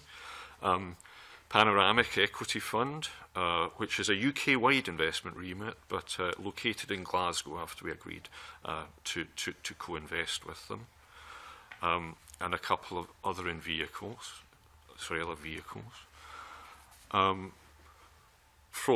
We were, I guess, from the outset more familiar with company investment. We're largely an equity investor. We're a very well-established private equity investor. But quite early in this journey, we recognised that there might be an opportunity in infrastructure, in housing, and we wrote that into the remit of the portfolio in 2012 that we would focus on infrastructure and housing. And economic development. Deals we have done to date include a couple of housing or housing-related investments, most notably the City Legacy project, which built the Athletes' Village for the Commonwealth Games in Glasgow for last year, which subsequent to the Games has been retrofitted and become 700 units of social or mid-market housing and various other facilities. We were not the major part of the funding package for that, but a very significant part. We provided the cash flow funding, which was actually, I think, the last piece in the jigsaw of the funding package. We're well aware of the Athletes' Village, and as many members have visited there. Are there any other housing elements that the Strathclyde Fund have been involved in? We've recently made a couple of commitments. One for a supported living residential development, which will be UK-wide, and a specific residential project within East Lothian. Again, for that one, we're providing the cash flow funding as part of a larger funding package. We are looking at various other housing projects, which may come to fruition shortly, but so far we haven't identified one where all the pieces sort of fit together at this stage. Thank you. And in terms of ethical statements, could you, as I asked, give an indication of what your own pension funds do in terms of ethical investment? Mr. Whyte? I mean, in terms of ethical investment, obviously we would look at the kind of wider global markets, but certainly the council's view, the pension fund's view is, that we need to look at returns. So, to be honest, the pension fund does invest in tobacco companies. And arms? I believe so, yes. So in that respect, at this stage, the pension fund quite clearly is looking to get those returns from those high-yielding investments and companies. So really what we're saying is that the North East Pension Fund doesn't really have an ethical investment policy? It does have an ethical policy in terms of the kind of wider world, and obviously not investing in kind of war zones and things like that. But in terms just the arms that are going to the war zones. I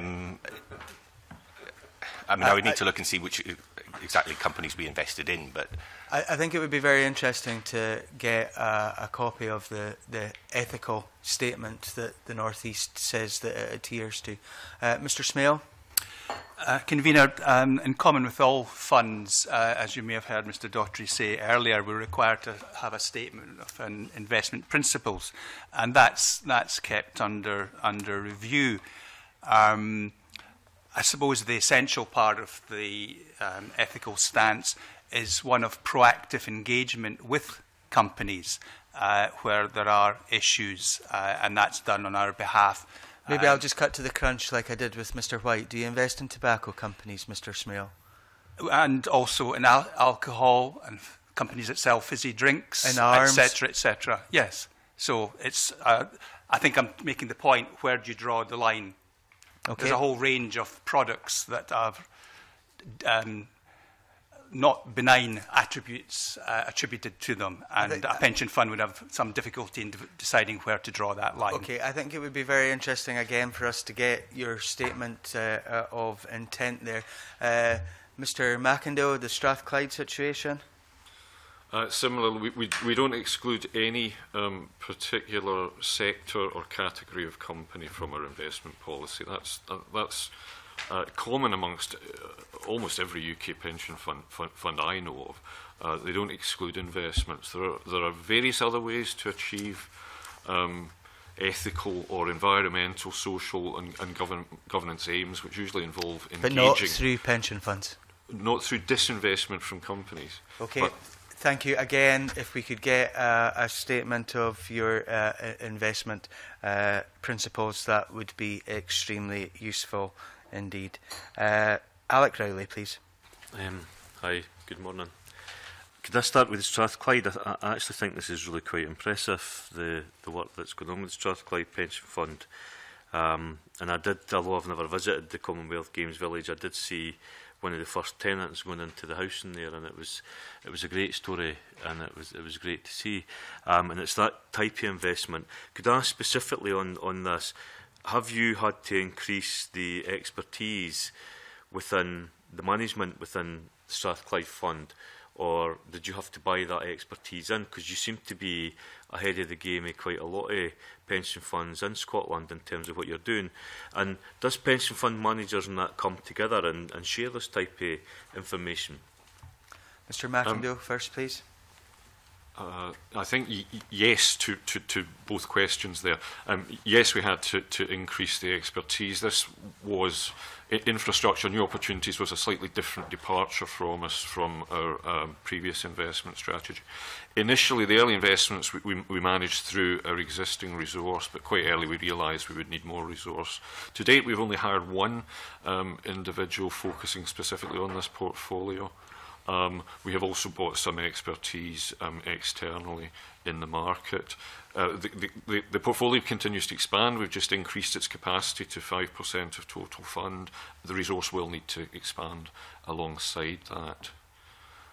The second part of the question, in terms of sharing information, and perhaps I can expand on that a bit and widen it a bit, is that I know that when I raise questions with finance departments like Fife, for example, where they say, well, if you were going to go for a big investment in an area like housing, you would need a number of funds to come together.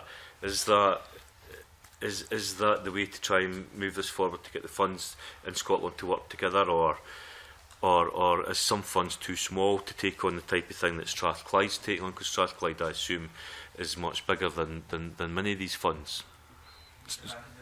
Yes, Strathclyde is by some distance the largest of the 11 funds in Scotland. Potentially, yes, that's the way to take these things forward. A fairly good example of that is the Pensions Infrastructure Platform, which we're a founder investor in, which brought together a number of the leading pension funds in the UK, not all local authority funds, but West Midlands are an investor in that as well. And it was billed as an investment vehicle by pension funds for pension funds. It's making very good progress. It has agreed its first 2 investment tranches. We've committed 70 million to it contractually and 100 million in principle. It's been slow progress. The practicalities of bringing together a group of investors are numerous, even if they're essentially like-minded. We and these other funds are essentially like-minded, but when it comes down to the detail of what you want to do, the details of the strategy, the details of some of your own investment rules, your governance, getting things agreed, these things take time. Could that sort of model apply in Scotland? Yes. Scottish Loan Fund, which was a vehicle created for investment by pension funds and other institutions in Scottish small and medium-sized enterprises, is a fund of that nature where a number of investors were brought together. Do we speak amongst ourselves? Yes, frequently. Has that led to any collective investment? No. There are some shared investments. I think Aberdeen are also an investor in SLF. But yeah, there's potential there. Why is that potential not being realised up until this point? I guess Well, we have lots of investment potential. We're focusing on a whole bunch of different things. There are other people in the market trying to create infrastructure deals, housing deals. Perhaps they're a more obvious facilitator of these things. A project like that does tend to need a facilitator, somebody to bring funds together, coordinate. So why not put in place a facilitator, say Strathclyde or the North East or Falkirk? It's not impossible, but it's not been part of what we've done today. We are an investor, usually in vehicles that other people have created. The creation of a vehicle is a different skill set. Mr. Whyte, why do you think that that hasn't happened thus far? I mean, I think the point Mr. McIndoe was just making, I mean, you need a vehicle to invest in. The pension funds are looking to invest in the vehicle. So I think the collaboration needs to come probably from the council side to create those vehicles. And that collaborative working, I suppose, has been gaining impetus over the last couple of years, where local authorities are now working much more closely with one another. So, for example, the City Deal in the North East is a collaboration between Aberdeenshire and Aberdeen City. So that kind of collaboration is now starting to happen, and those kind of infrastructure projects are now going to start coming to fruition. Those vehicles, I think, by definition, will then have to be formulated to allow that to be delivered. The formulation of those vehicles then allows the pension funds the opportunity to do the financial due diligence around the vehicle to see whether there's a return that fits in with their investment strategy and would allow them to invest in those vehicles. So I think it's that kind of stage that we're at in the process, but there's definitely a greater move towards that kind of collaboration across Scotland. Mr. Smail? A couple of comments, Convener. There has been hitherto exploration across the funds and also involving the Scottish Government's Financial Innovation Unit to see whether some vehicle could indeed be pulled together. This was perhaps a couple of years ago, and I think at that time there was perhaps across funds a scepticism as to, in terms of social housing, the alignment with the objectives of funds. I think that's matured and moved forward, as you've heard from various speakers today, and maybe the market is better placed for such a vehicle to come on stream. My second point is that the fund that we've invested 30 million into is an initial investment in a housing fund for Scotland that has, the fund manager has a potential, though I don't think it's a rigid figure, of up to 150 million that could be channeled through that source. So that's one vehicle that's already in place. So I think it's an emerging and developing market. I think that's useful, Mr. Smail. Mr. Rowley. Yeah, I mean, I will the Strathclyde stuff I will be sending to the Director of Finance at Fife, Mr. Bryan Livingston, and saying to him, you know, this is the kind of investments I think that we'd want to see. But the evidence session we heard, the last evidence session we heard, they talked about zero return on bonds. There was an example given, loaning money to or putting investment into Germany and not even getting your return back.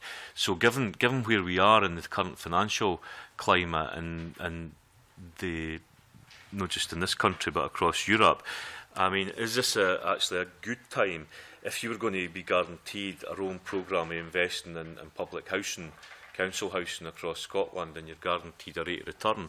Is that not actually a more secure investment these days, given where some of the financial instability sits in the world? Who looks at that? Do your fund managers, could you maybe explain that bit to the committee? Who actually comes up with these, examines these types of investments that are possible? Who would look at who would look at whether investing in public infrastructure in Scotland was a sound investment? And who ultimately makes these recommendations? Let's start with Mr. Smail, please. Thank you, Convener. If I jump back to the example I gave you with our social housing, in terms of there was quite an elapsed period where our committee took the time to get a proper handle and understanding of the potentials of the market, and that was done with a range of inputs from various sources, including the fund's own advisors.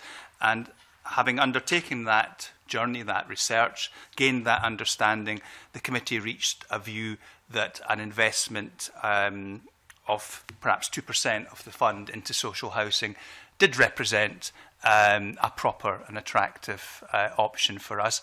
I think, as you allude to, social housing, and indeed housing generally, has the attraction of marrying very well with pension fund liabilities in terms of its long-term nature and frequently inflation-adjusted returns. So those were factors and attributes that fed into our decision-making process, whereby we concluded this was a proper level of investment. I think you could perhaps categorise it as a win-win, because taking on board all the comments that have been made earlier about the fiduciary aspect and having to operate within a framework of regulations and indeed case law, each fund has to take responsibility, because we stand alone legally as legal entities, albeit we operate within a broader framework, has to take a view as to how it will navigate its way through the issues that pervade, investment decisions of this ilk. But I think, the fund reached a conclusion, obviously, as the Manchester fund did in terms of housing as well, that the return was consistent with overall fund and objectives, and the other part of the win was it had the capacity to enhance local infrastructure. So I think that was it in a nutshell. Okay, Mr. Whyte. I think the point I would make is that what we've probably seen over the last 3 or 4 years is a much more, I suppose, firm understanding that there is a housing shortage in Scotland. Certainly in the North East, the level of private sector development has continued quite rapidly. But again, there's very different dynamic economic conditions in Aberdeen. That by itself has kind of now led to a real housing shortage in Aberdeen for kind of mid-market types of rents. The economic conditions in Aberdeen are such that the mid-market type of rents that you would traditionally expect are considerably higher than they would be elsewhere in the country, which means that the ability of the council to attract key workers such as teachers, social workers, the health service, to attract nurses, and the police force to attract police officers has resulted in if you like, almost a market failure, which is now requiring the public sector to step in and correct that. That is now creating the vehicle, or that is now creating a vehicle which will result in new house building for those types of marketplaces.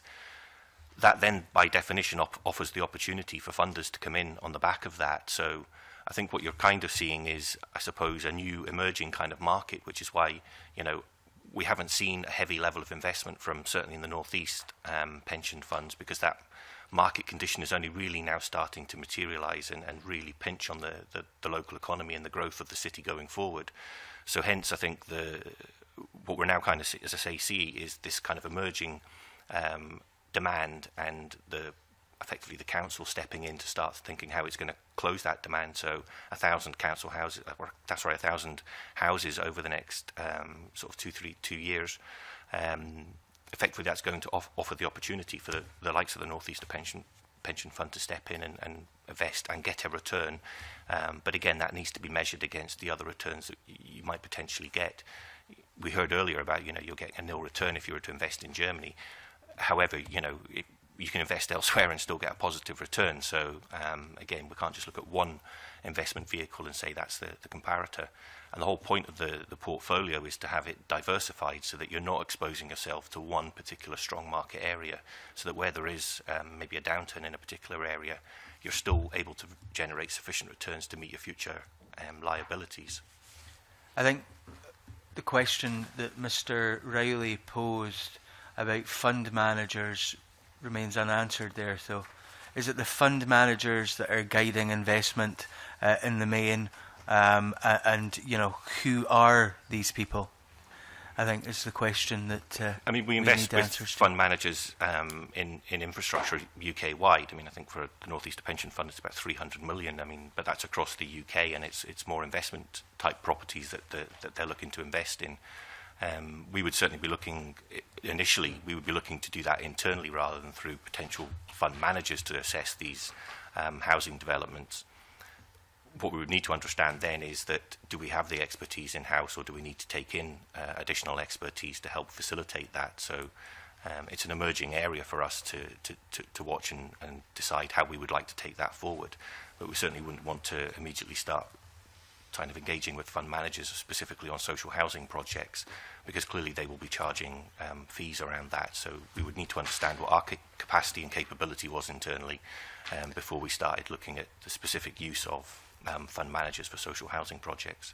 But in terms of the discussions that are being had at this moment, Mr. Whyte, are the fund managers that you currently have in place trying to put off your pension fund from investing in social housing, for example? No. No. Grand. Mr. McIndoe, please. In terms of the decision making of it, we've for the new opportunities portfolio, we've created a clear and robust governance process where officers will initially source investments through the market, through contacts. We will filter those down to the ones most, I suppose, ready to bring forward. They go to a board, including the Director of Finance. There's a board which is effectively a subcommittee of the main investment committee. And any decision is ultimately with the investment committee. Throughout that process, there may be reliance on a fund manager, in which case we, as officers, will do extensive diligence on them. They will then have to present to the various boards and potentially to the committee before a decision is made. Are our existing fund managers trying to put us off investment? No, one or two of them are actively trying to facilitate investment in housing. I think the housing opportunity will come, the market housing opportunity. As I said earlier, we haven't quite found anything yet that we can invest in scale. I think it will come. The social housing opportunity may be a little more difficult. The rate of return there remains a bit of an issue. Yes, where the covenant is very good with strong public sector entities and there's a clear income stream, that is very, very helpful. But I think registered social landlords historically have been able to borrow at very low rates. The interest rate remains very low. But as Mr Morris said earlier, the whole funding model for local government is based on a 3% real return. Within our local investment model, that translates to an absolute floor of 5% per annum for any investment, so minimum hurdle of 5% per annum. And then we need a return above that depending on the idiosyncratic risk of any individual investment. I think social housing is still struggling to make that hurdle. But affordable and mid-market housing, I think, will make it more easily, and that's probably coming. Okay, thank you. Cameron Buchanan, please. Thank you very much indeed. You mentioned under Strathclyde in the practicalities, you mentioned that approving funding should not be underestimated. Each can represent a significant impediment. For a project to succeed, it needs strong, committed leadership to manage each of these stages. Do you provide strong and committed leadership? You mentioned in the Commonwealth Games that you were a significant investor, but were you leading it? And if so, do you lead any of the investments? Mr McIndoe.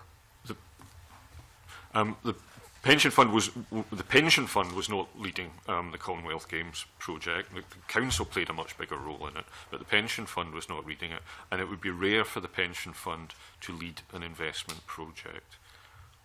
It's a different skill set. The creation of an investment vehicle is a different skill set. Most investment managers actually find the creation of the vehicle and the raising of funds and the coordinating of everything something of a distraction and extremely time-consuming from the process of investing. We are an investor, and the creation of those vehicles and coordination isn't really our business. So no, we don't typically lead investments. Okay, thank you. That's fine. Okay, Thank you. John Wilson, please. Thank you, Convener. Good morning. Just to go back to the issue about the expertise, and I'm looking at the Strathclyde submission here, and it says that, in practice, however, pension funds have often not found infrastructure investment easy to achieve. Reasons cited are lack of in-house expertise, high external manager fees, risk inherent in greenfield infrastructure investment, blah, blah, blah. Why have the pension funds not brought in the in-house expertise to actually deal with some of these issues that you've identified? Because clearly, if it's high management fees that are putting you off from investing in particular areas, then has there not been a lost opportunity to actually invest in the in-house expertise so that the pension fund could actually take that forward without having to go to external managers? Mr. McIndoe. Well, we are taking that opportunity and trying to take that forward. Those particular things you mentioned, which are in my paper, are a quote actually from our initial investment proposal for participation in the pensions infrastructure platform. So they were some of the reasons that the pensions infrastructure platform was created to overcome those barriers. We are a founder investor. There are further tranches of investment to come through that. It has successfully overcome those hurdles. It is now that collective of pension funds has recently appointed a chief executive with great expertise in the infrastructure market. The first tranche of investment was through a fund, but again, the collective was able to negotiate a fee for the vehicle, which was some way below what I think would be market. So that is happening, at least in that particular instance. And I think there will be more of that. John? Can I, just to take it, you mentioned the external manager fees. Can I ask the three panel members what the average costs of administering the pension schemes that are being administered by local authorities, in terms of the turnover, in terms of the pension fund? Because if you're comparing external market fees, then there are fees borne by the administration of the pension fund, and how does that compare with, say, wholly handing over the pension fund to an external manager? Mr. McIndoe first, please. Well, to put a number on it, our investment management cost is a little below 0.2% of investments under management. That is all external cost.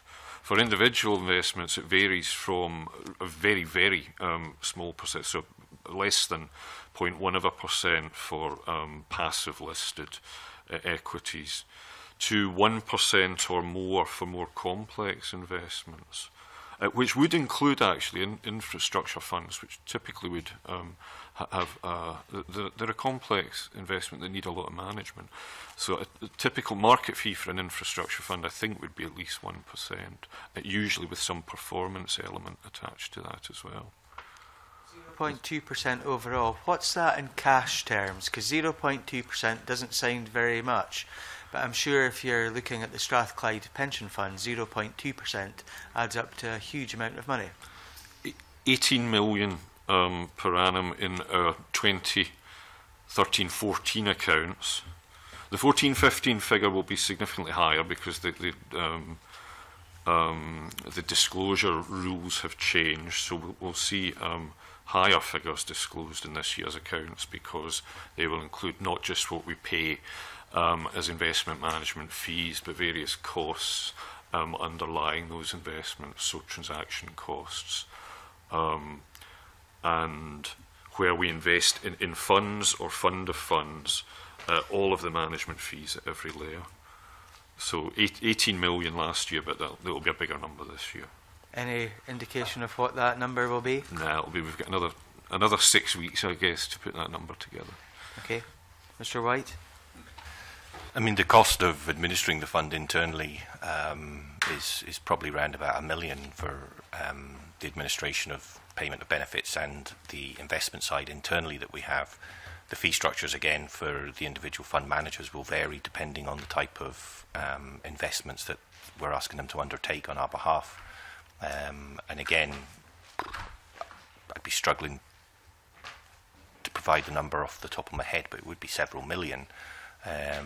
But again, the new disclosures are a bit like Strathclyde. Until we actually get the 14-15 accounts completed, we won't have that number, but happy to supply that to the committee once we get to that position. I think that would be very useful for us. Mr. Smail, please. I think the framework that Mr McIndoe outlined in terms of percentage rates would be common across all funds, and the cash equivalent would be proportionate to the funds. Maybe one other point I could helpfully make is that another strand of our local infrastructure investment, in addition to the social housing, is a partnership arrangement we have with the Lothian Pension Fund.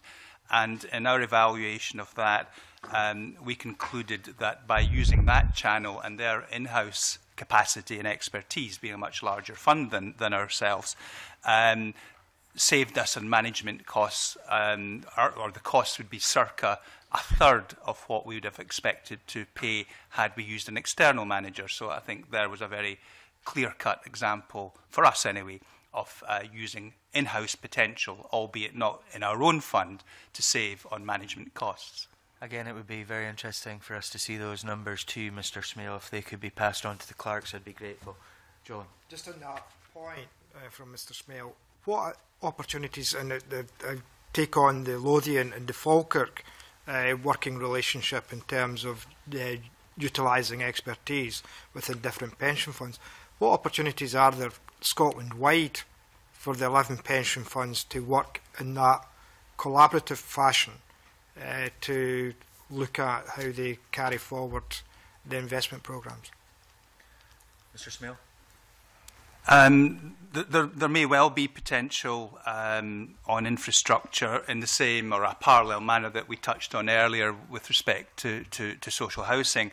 I think from what you see, what we're having at the moment is a process of evolution. So, for example, the Falkirk Fund engagement with Lothian is of itself, albeit maybe relatively small scale, an innovation, but it's demonstrating a willingness to explore avenues, and I think perhaps over time and on the back of discussions such as this, which may well give a boost to exploring the potential more thoroughly. So I think it's very much work in progress, might be a fair way to categorise it. Mr. Whyte, please. Representatives of each of the pension funds meet on a regular basis, and as we've kind of touched on earlier, I think the collaboration on the overall kind of agenda for local government is certainly on the increase, and there certainly needs to be that kind of exploration in more detail around where potential cross pension fund working can take place. I know that at the kind of Director of Finance levels across Scotland, that's also now starting to shape up. If I can take myself, I'm the head of finance for Aberdeen City Council, but I'm also at the present time the head of finance for Shetland Islands Council as well. So that type of collaboration is now starting to materialise across Scotland, and I think we're at an early stage of that within the pension funds, and obviously a lot of us have got mandates that we're kind of tied into at the present time, so we need to start looking at those and understand where there's the potential to have that kind of cross-sharing of expertise, but I would have to concede that it's probably in its infancy at the present time. Mr. McIndoe, please. Yeah, I don't think I've much to add to that, Chair. I think there's been a lot of collaboration historically, but it's largely taken the form of sharing ideas, sharing experience, sharing information. There are a couple of other examples across the UK. So that the administration system that most funds used is jointly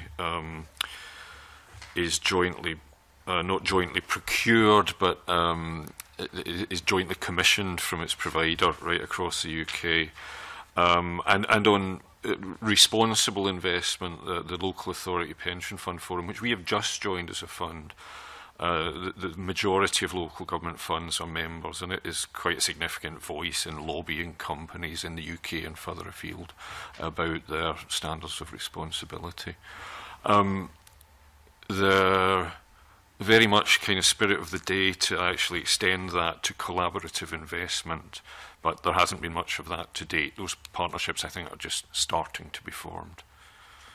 Ron? It's interesting, Mr. McIndoe ended there on responsible investments, given that the earlier discussion convener on ethical investments. Then it would be, as the convener said, it would be interesting to see the paperwork in terms of the ethical investment strategies of the pension funds. But in terms of an earlier response was that part of the investment strategy in terms of the mainline investment was because there was no investment vehicles there in place to actually alternative investment vehicles established.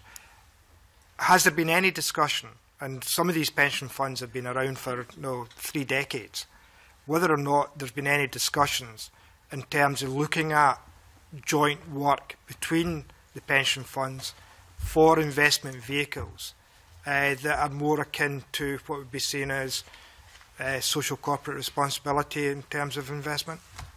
Mr. McIndoe? Not historically, that there has been, I think, only infrequent discussion of collective investing. There are no shortage of investment routes for pension funds or investment vehicles for pension funds, and we've all pursued our own strategies. So it's only, I think, more recently that the discussion of collective investment by local authority funds has come to pass. Has come to the fore. Could that also involve a responsible investment vehicle? Yes, it depends on the definition of responsible investment. Most of the procurement of investment we do will have certain governance criteria. We're a very active promoter of living wage, a very vocal proponent actually of living wage. So any vehicle we created would embed those sorts of things. Whether it would be directed towards a particular type of ethical investment, I don't know. I don't think there's any plans to construct such a thing. I'm going to play devil's advocate here, which I always tend to do at this committee at a point. You're here today, gentlemen, in your roles as pension fund managers, but you're also, all three of you, heads of finance with your authorities, and in Mr. Whyte's case, 2 authorities. And in terms of the discussions that there's been about vehicles, the councils themselves, wearing your other hats, which you're not wearing today, could quite readily create those vehicles for your funds to invest in. So these discussions and things which we've heard about in early stages and all of the rest of it, surely the discussions around about some of this have already been taking place at councils, which goes back to Mr. Rowley's earlier point about the political will. Is the political will to do this there? Is the political will being ignored?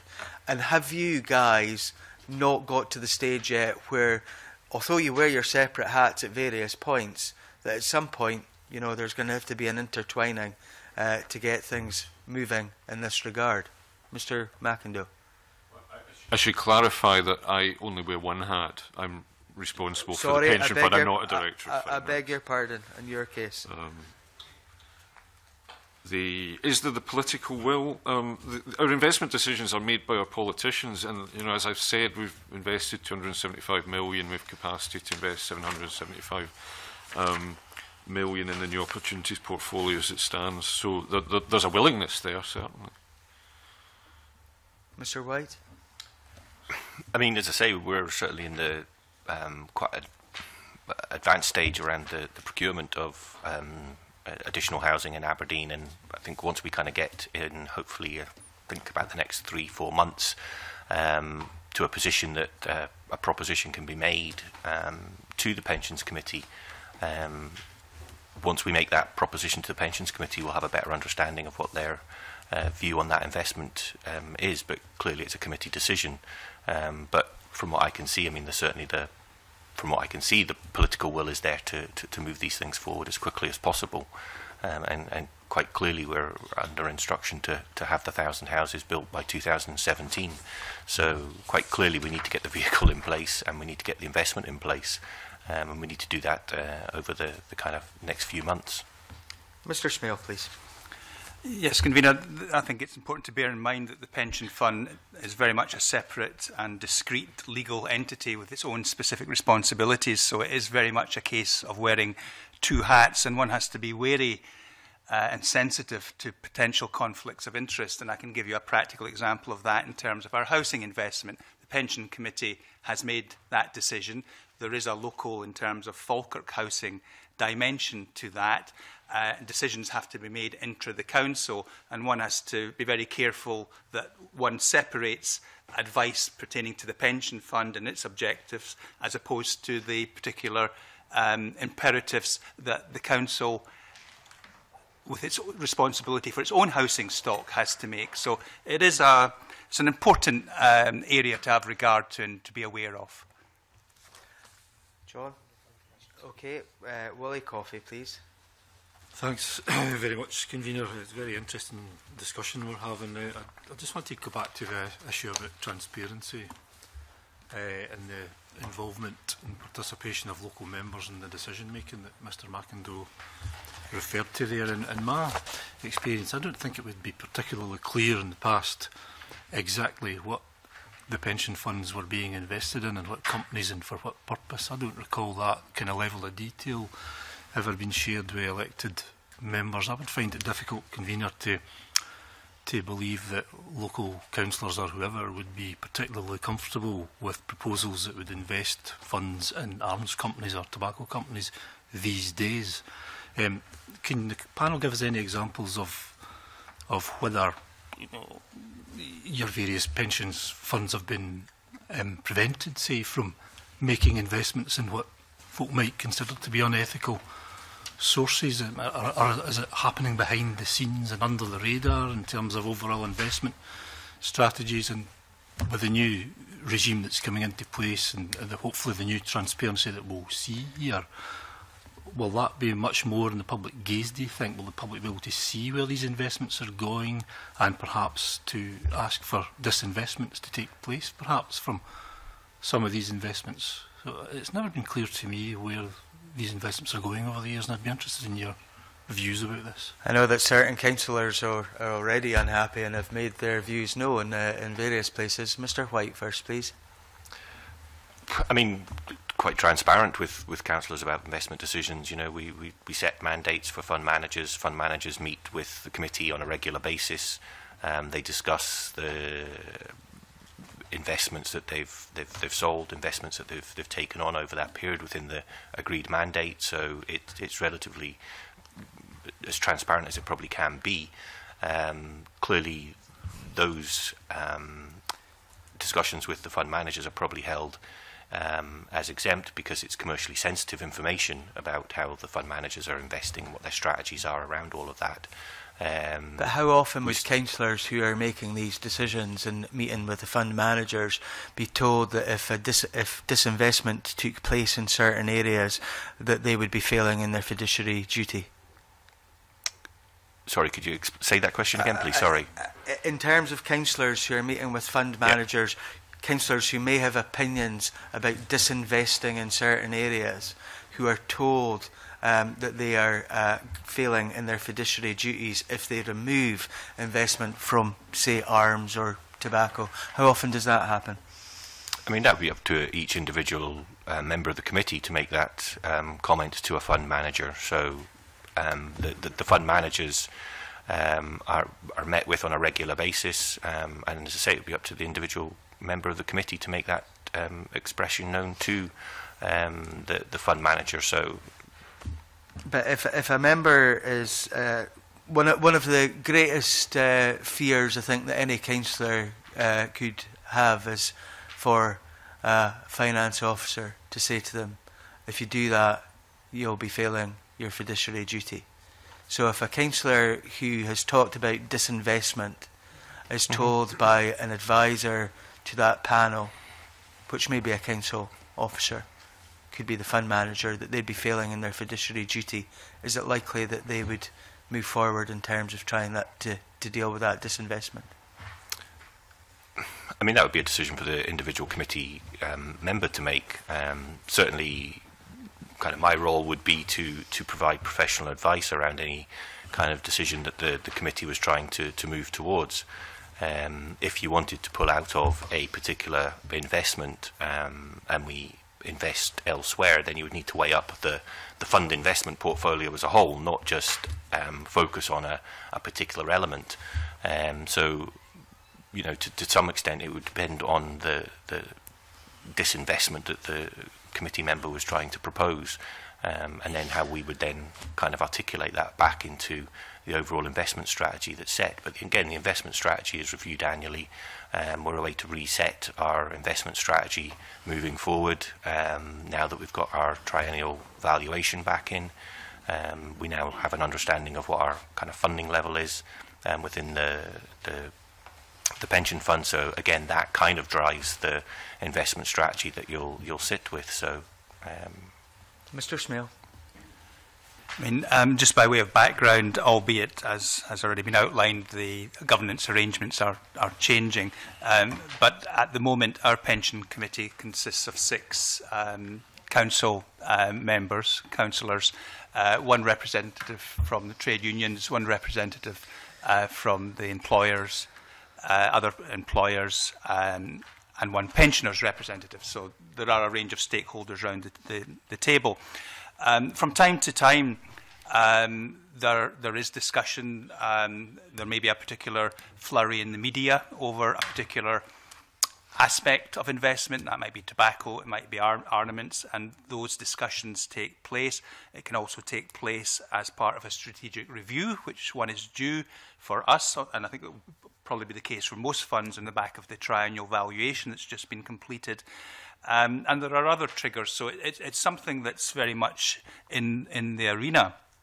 But I guess, cutting to the chase, there is a significant issue that needs to be addressed around fiduciary duty, because if a committee, as trustees, and given their primary objective is to make returns for the fund to enable pensioners to be paid, if a significant divestment decision was taken, say, for armaments, tobacco, or any of the other raft of areas that could potentially be in the frame that are held to be not benign products or services, the committee would have to be very careful that, because of its fiduciary duties, it could make that call, make that decision without detriment to the returns of the fund. So I suppose in simple terms, to the extent that you could decide to disinvest from any of those areas, but could find an alternative investment that gave you the same or better returns, that would allow, I think, a route to be navigated through. And the converse would equally apply if the advice was from such a decision that would risk diminishing the returns you could make from that investment, then the trustees would be, I would think, in an invidious position. So it's very, I think we all appreciate these are very sensitive and important areas, and stakeholders do have widely held and strongly held views on these issues, but it needs to be anchored in the primary fiduciary responsibilities of the trustees of the fund under regulations as they currently sit and case law as it currently stands.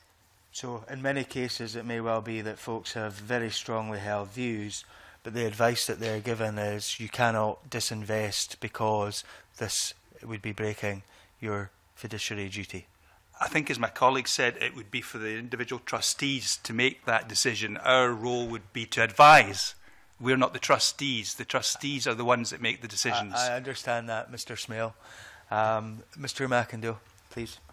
Chair, firstly, I think as a fund we are very transparent. All of the business of the fund is carried out in public. All of our committee papers are publicly available.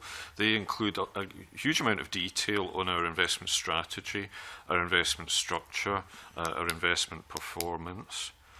And that's where we try to focus, because that's largely what investment's about. It's about strategy and structure for us. In terms of individual investments, we have about 2,600 last time I looked, individual lines of investment, and perhaps as many as 80 or 100 fund investments. Each of those funds is making numerous underlying investments, so it's a very long list. It's available on request. We periodically publish a full investment list. They're not very often. Because from our perspective, I think it's about the strategy we're pursuing rather than the individual investment lines. In terms of fiduciary duty, I think various funds, including ourselves historically, have at some point sought Council's opinion on what fiduciary meant in respect of investment responsibilities for a pension fund. And that has tended to support the idea that disinvestment on the basis of ethical considerations would be a breach of fiduciary duty. That has tended to be the advice to committees on the basis of Council's opinion. And to date, I think that's still the case. That may be changing. There has, in light of a Law Society review last year, there has been some reinterpretation of fiduciary duty. I think Dave Watson alluded to that in the earlier session. That reinterpretation hasn't been tested yet. However, Glasgow City Council agreed a motion just in the last few weeks to commission a report on the possibility of disinvesting from all fossil fuels. Agreed the motion in the last few weeks. I am in the process of working out just how to get that report, who can provide it. It's likely to include Council's opinion in light of the recent reinterpretation. So we will be revisiting that in the course of this year. Thank you. Willie?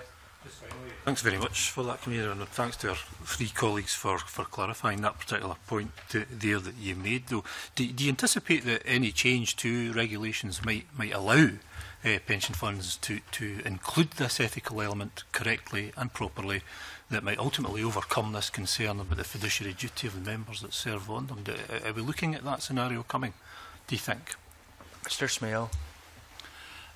I would find it difficult to imagine, though clearly I'm not in a position to predict the future and won't make such decisions, but my view would be I would find it difficult to believe there would be a marked change in the current scenario. I think, consistent with what a lot of what we've heard today, is more of an evolution in stages, and as Mr. McIndoe touched on, one can perhaps see over a couple of decades, and the Scargill case was, the famous Scargill case was referred to by Dave Watson earlier in the proceedings, from perhaps a more trenchant view then to more contemporary views, and I think it becomes more nuanced, but I don't think it fundamentally, and I don't think regulations of themselves will fundamentally change that fiduciary duty and the responsibility that individual trustees have on listening to their advisors to make a call on it. The regulations I see as being something of a component in the equation, or a subset. Relaxation of those may more readily accommodate the mechanisms by which social and infrastructure investment may be taken more fruitfully forward or more readily forward. Mr. Whyte, please. I mean, obviously, we can put in place legislation and give guidance around all of that. I mean, I suppose fundamentally, if you were going to look to disinvest in specific elements, clearly we would need to understand what the impact of that would be. Obviously, a lot of these kind of areas that we invest in are high-returning, high-yielding investments. So to preclude them from your investment strategy, we would need to understand what that would mean in terms of the kind of sort of more medium and longer term financial planning. Clearly the onus would come back to the employers through enhanced contribution rates, and that clearly, during a time of difficult financial settlement, places greater burdens back onto the local authority, which again impacts on frontline services. So, you know, when we kind of have to kind of wear two hats, if you like, I think Kevin kind of, Mr. Stewart, sorry, earlier kind of indicated that, you know, as you try to bring the two together, there are clear impacts from making or restricting the level of types of investments that the funds could make. So from that perspective, you know, there's a weighing up of that to understand, because clearly, if I'm wearing my Directors of Finance hat, then I'd be coming back to the Scottish Government saying, if you're going to restrict the level of investments I can make here, then you'll need to increase my funding within my settlement so that I can actually afford to pay a higher contribution rate back into the fund. So it's about trying to get that correct balance. So whilst I understand the kind of ethical arguments, fundamentally some of the strong performers and strong yielding investments that we have are in the very areas that you potentially might want to preclude. So tight. Mr. McIndoe, please. I don't think I have all that much to add to that. I struggle to see how the regulations would change to allow us to accept a lower investment return by taking other considerations.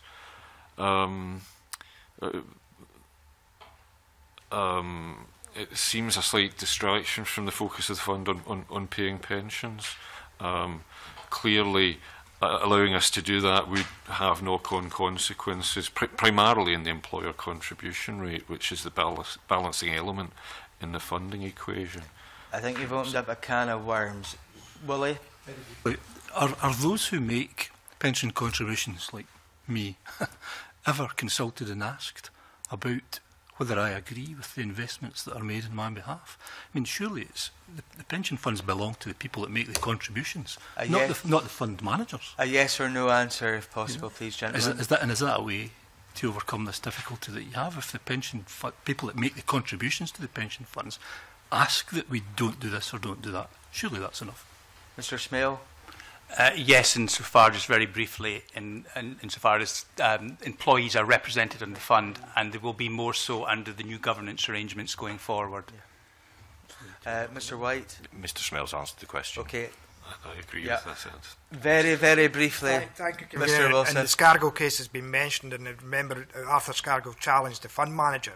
In terms of Mr. McIndoe's example, where Glasgow City Council have taken a decision to disinvest in fossil fuel industries, if that's you can clarify in the answer, but where a local authority takes a decision, is it the fund managers that make the final decision whether or not to endorse or to implement a policy of the council? Because councils could, like the convener said, have a policy to disinvest from the armaments industry, but the fund managers can then override that decision. Very briefly, Mr. McIndoe. The Council has decided to commission a report to investigate disinvestment from fossil fuels. That report, the Council agreed, will go to the Strathclyde Pension Fund Committee. So it will be a pension fund decision whether to implement or not. Not the fund managers, but the actual fund panel members will make that decision, which consists of, just for clarification, how many councillors? 8. And how many others? None, 8. The committee itself is the council. Okay. Claire Adamson, please. Thank you, convener. I just want a little bit of clarification around the area of question Mr. Stewart had earlier on about political will within the council, where we, and how that conflicts. Because I think I'm quoting you correctly, Mr. McIndoe say, well, it's the politicians who make the decision. But then Mr. Smail went on to say about his hats and the pension fund being a separate legal entity. Is it the case that the councillors, when they make these decisions, leave their political hats at the door and that they're acting only in the interest of the pension fund? Mr. Smail. I think strictly speaking, the fiduciary responsibilities of the member, and I think to this extent we draw heavily on actual trustee law, albeit it doesn't directly apply, but heavily colours interpretations. So they should be acting in the best interests of the members of the fund. But we live in the real world, and it's difficult to imagine as human beings that one can completely divorce one's political hat. And I don't think that's necessarily a wrong thing, but it is a difficult balancing act to manage, I would suggest. Mr. Whyte, please. My understanding is that they shouldn't be wearing a political hat whilst they're making decisions. I can't answer for them individually whether they do that or not, but that is my understanding what they should do. Mr. McIndoe.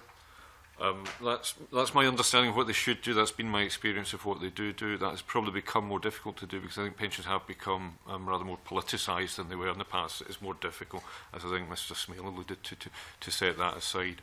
But yes, they are. There is a large degree of separation between the pension fund and the rest of the council. Thank you. Thank you. Thank you. Can I thank you very much, gentlemen, for your evidence today? I now suspend and we move into private session. Thank you.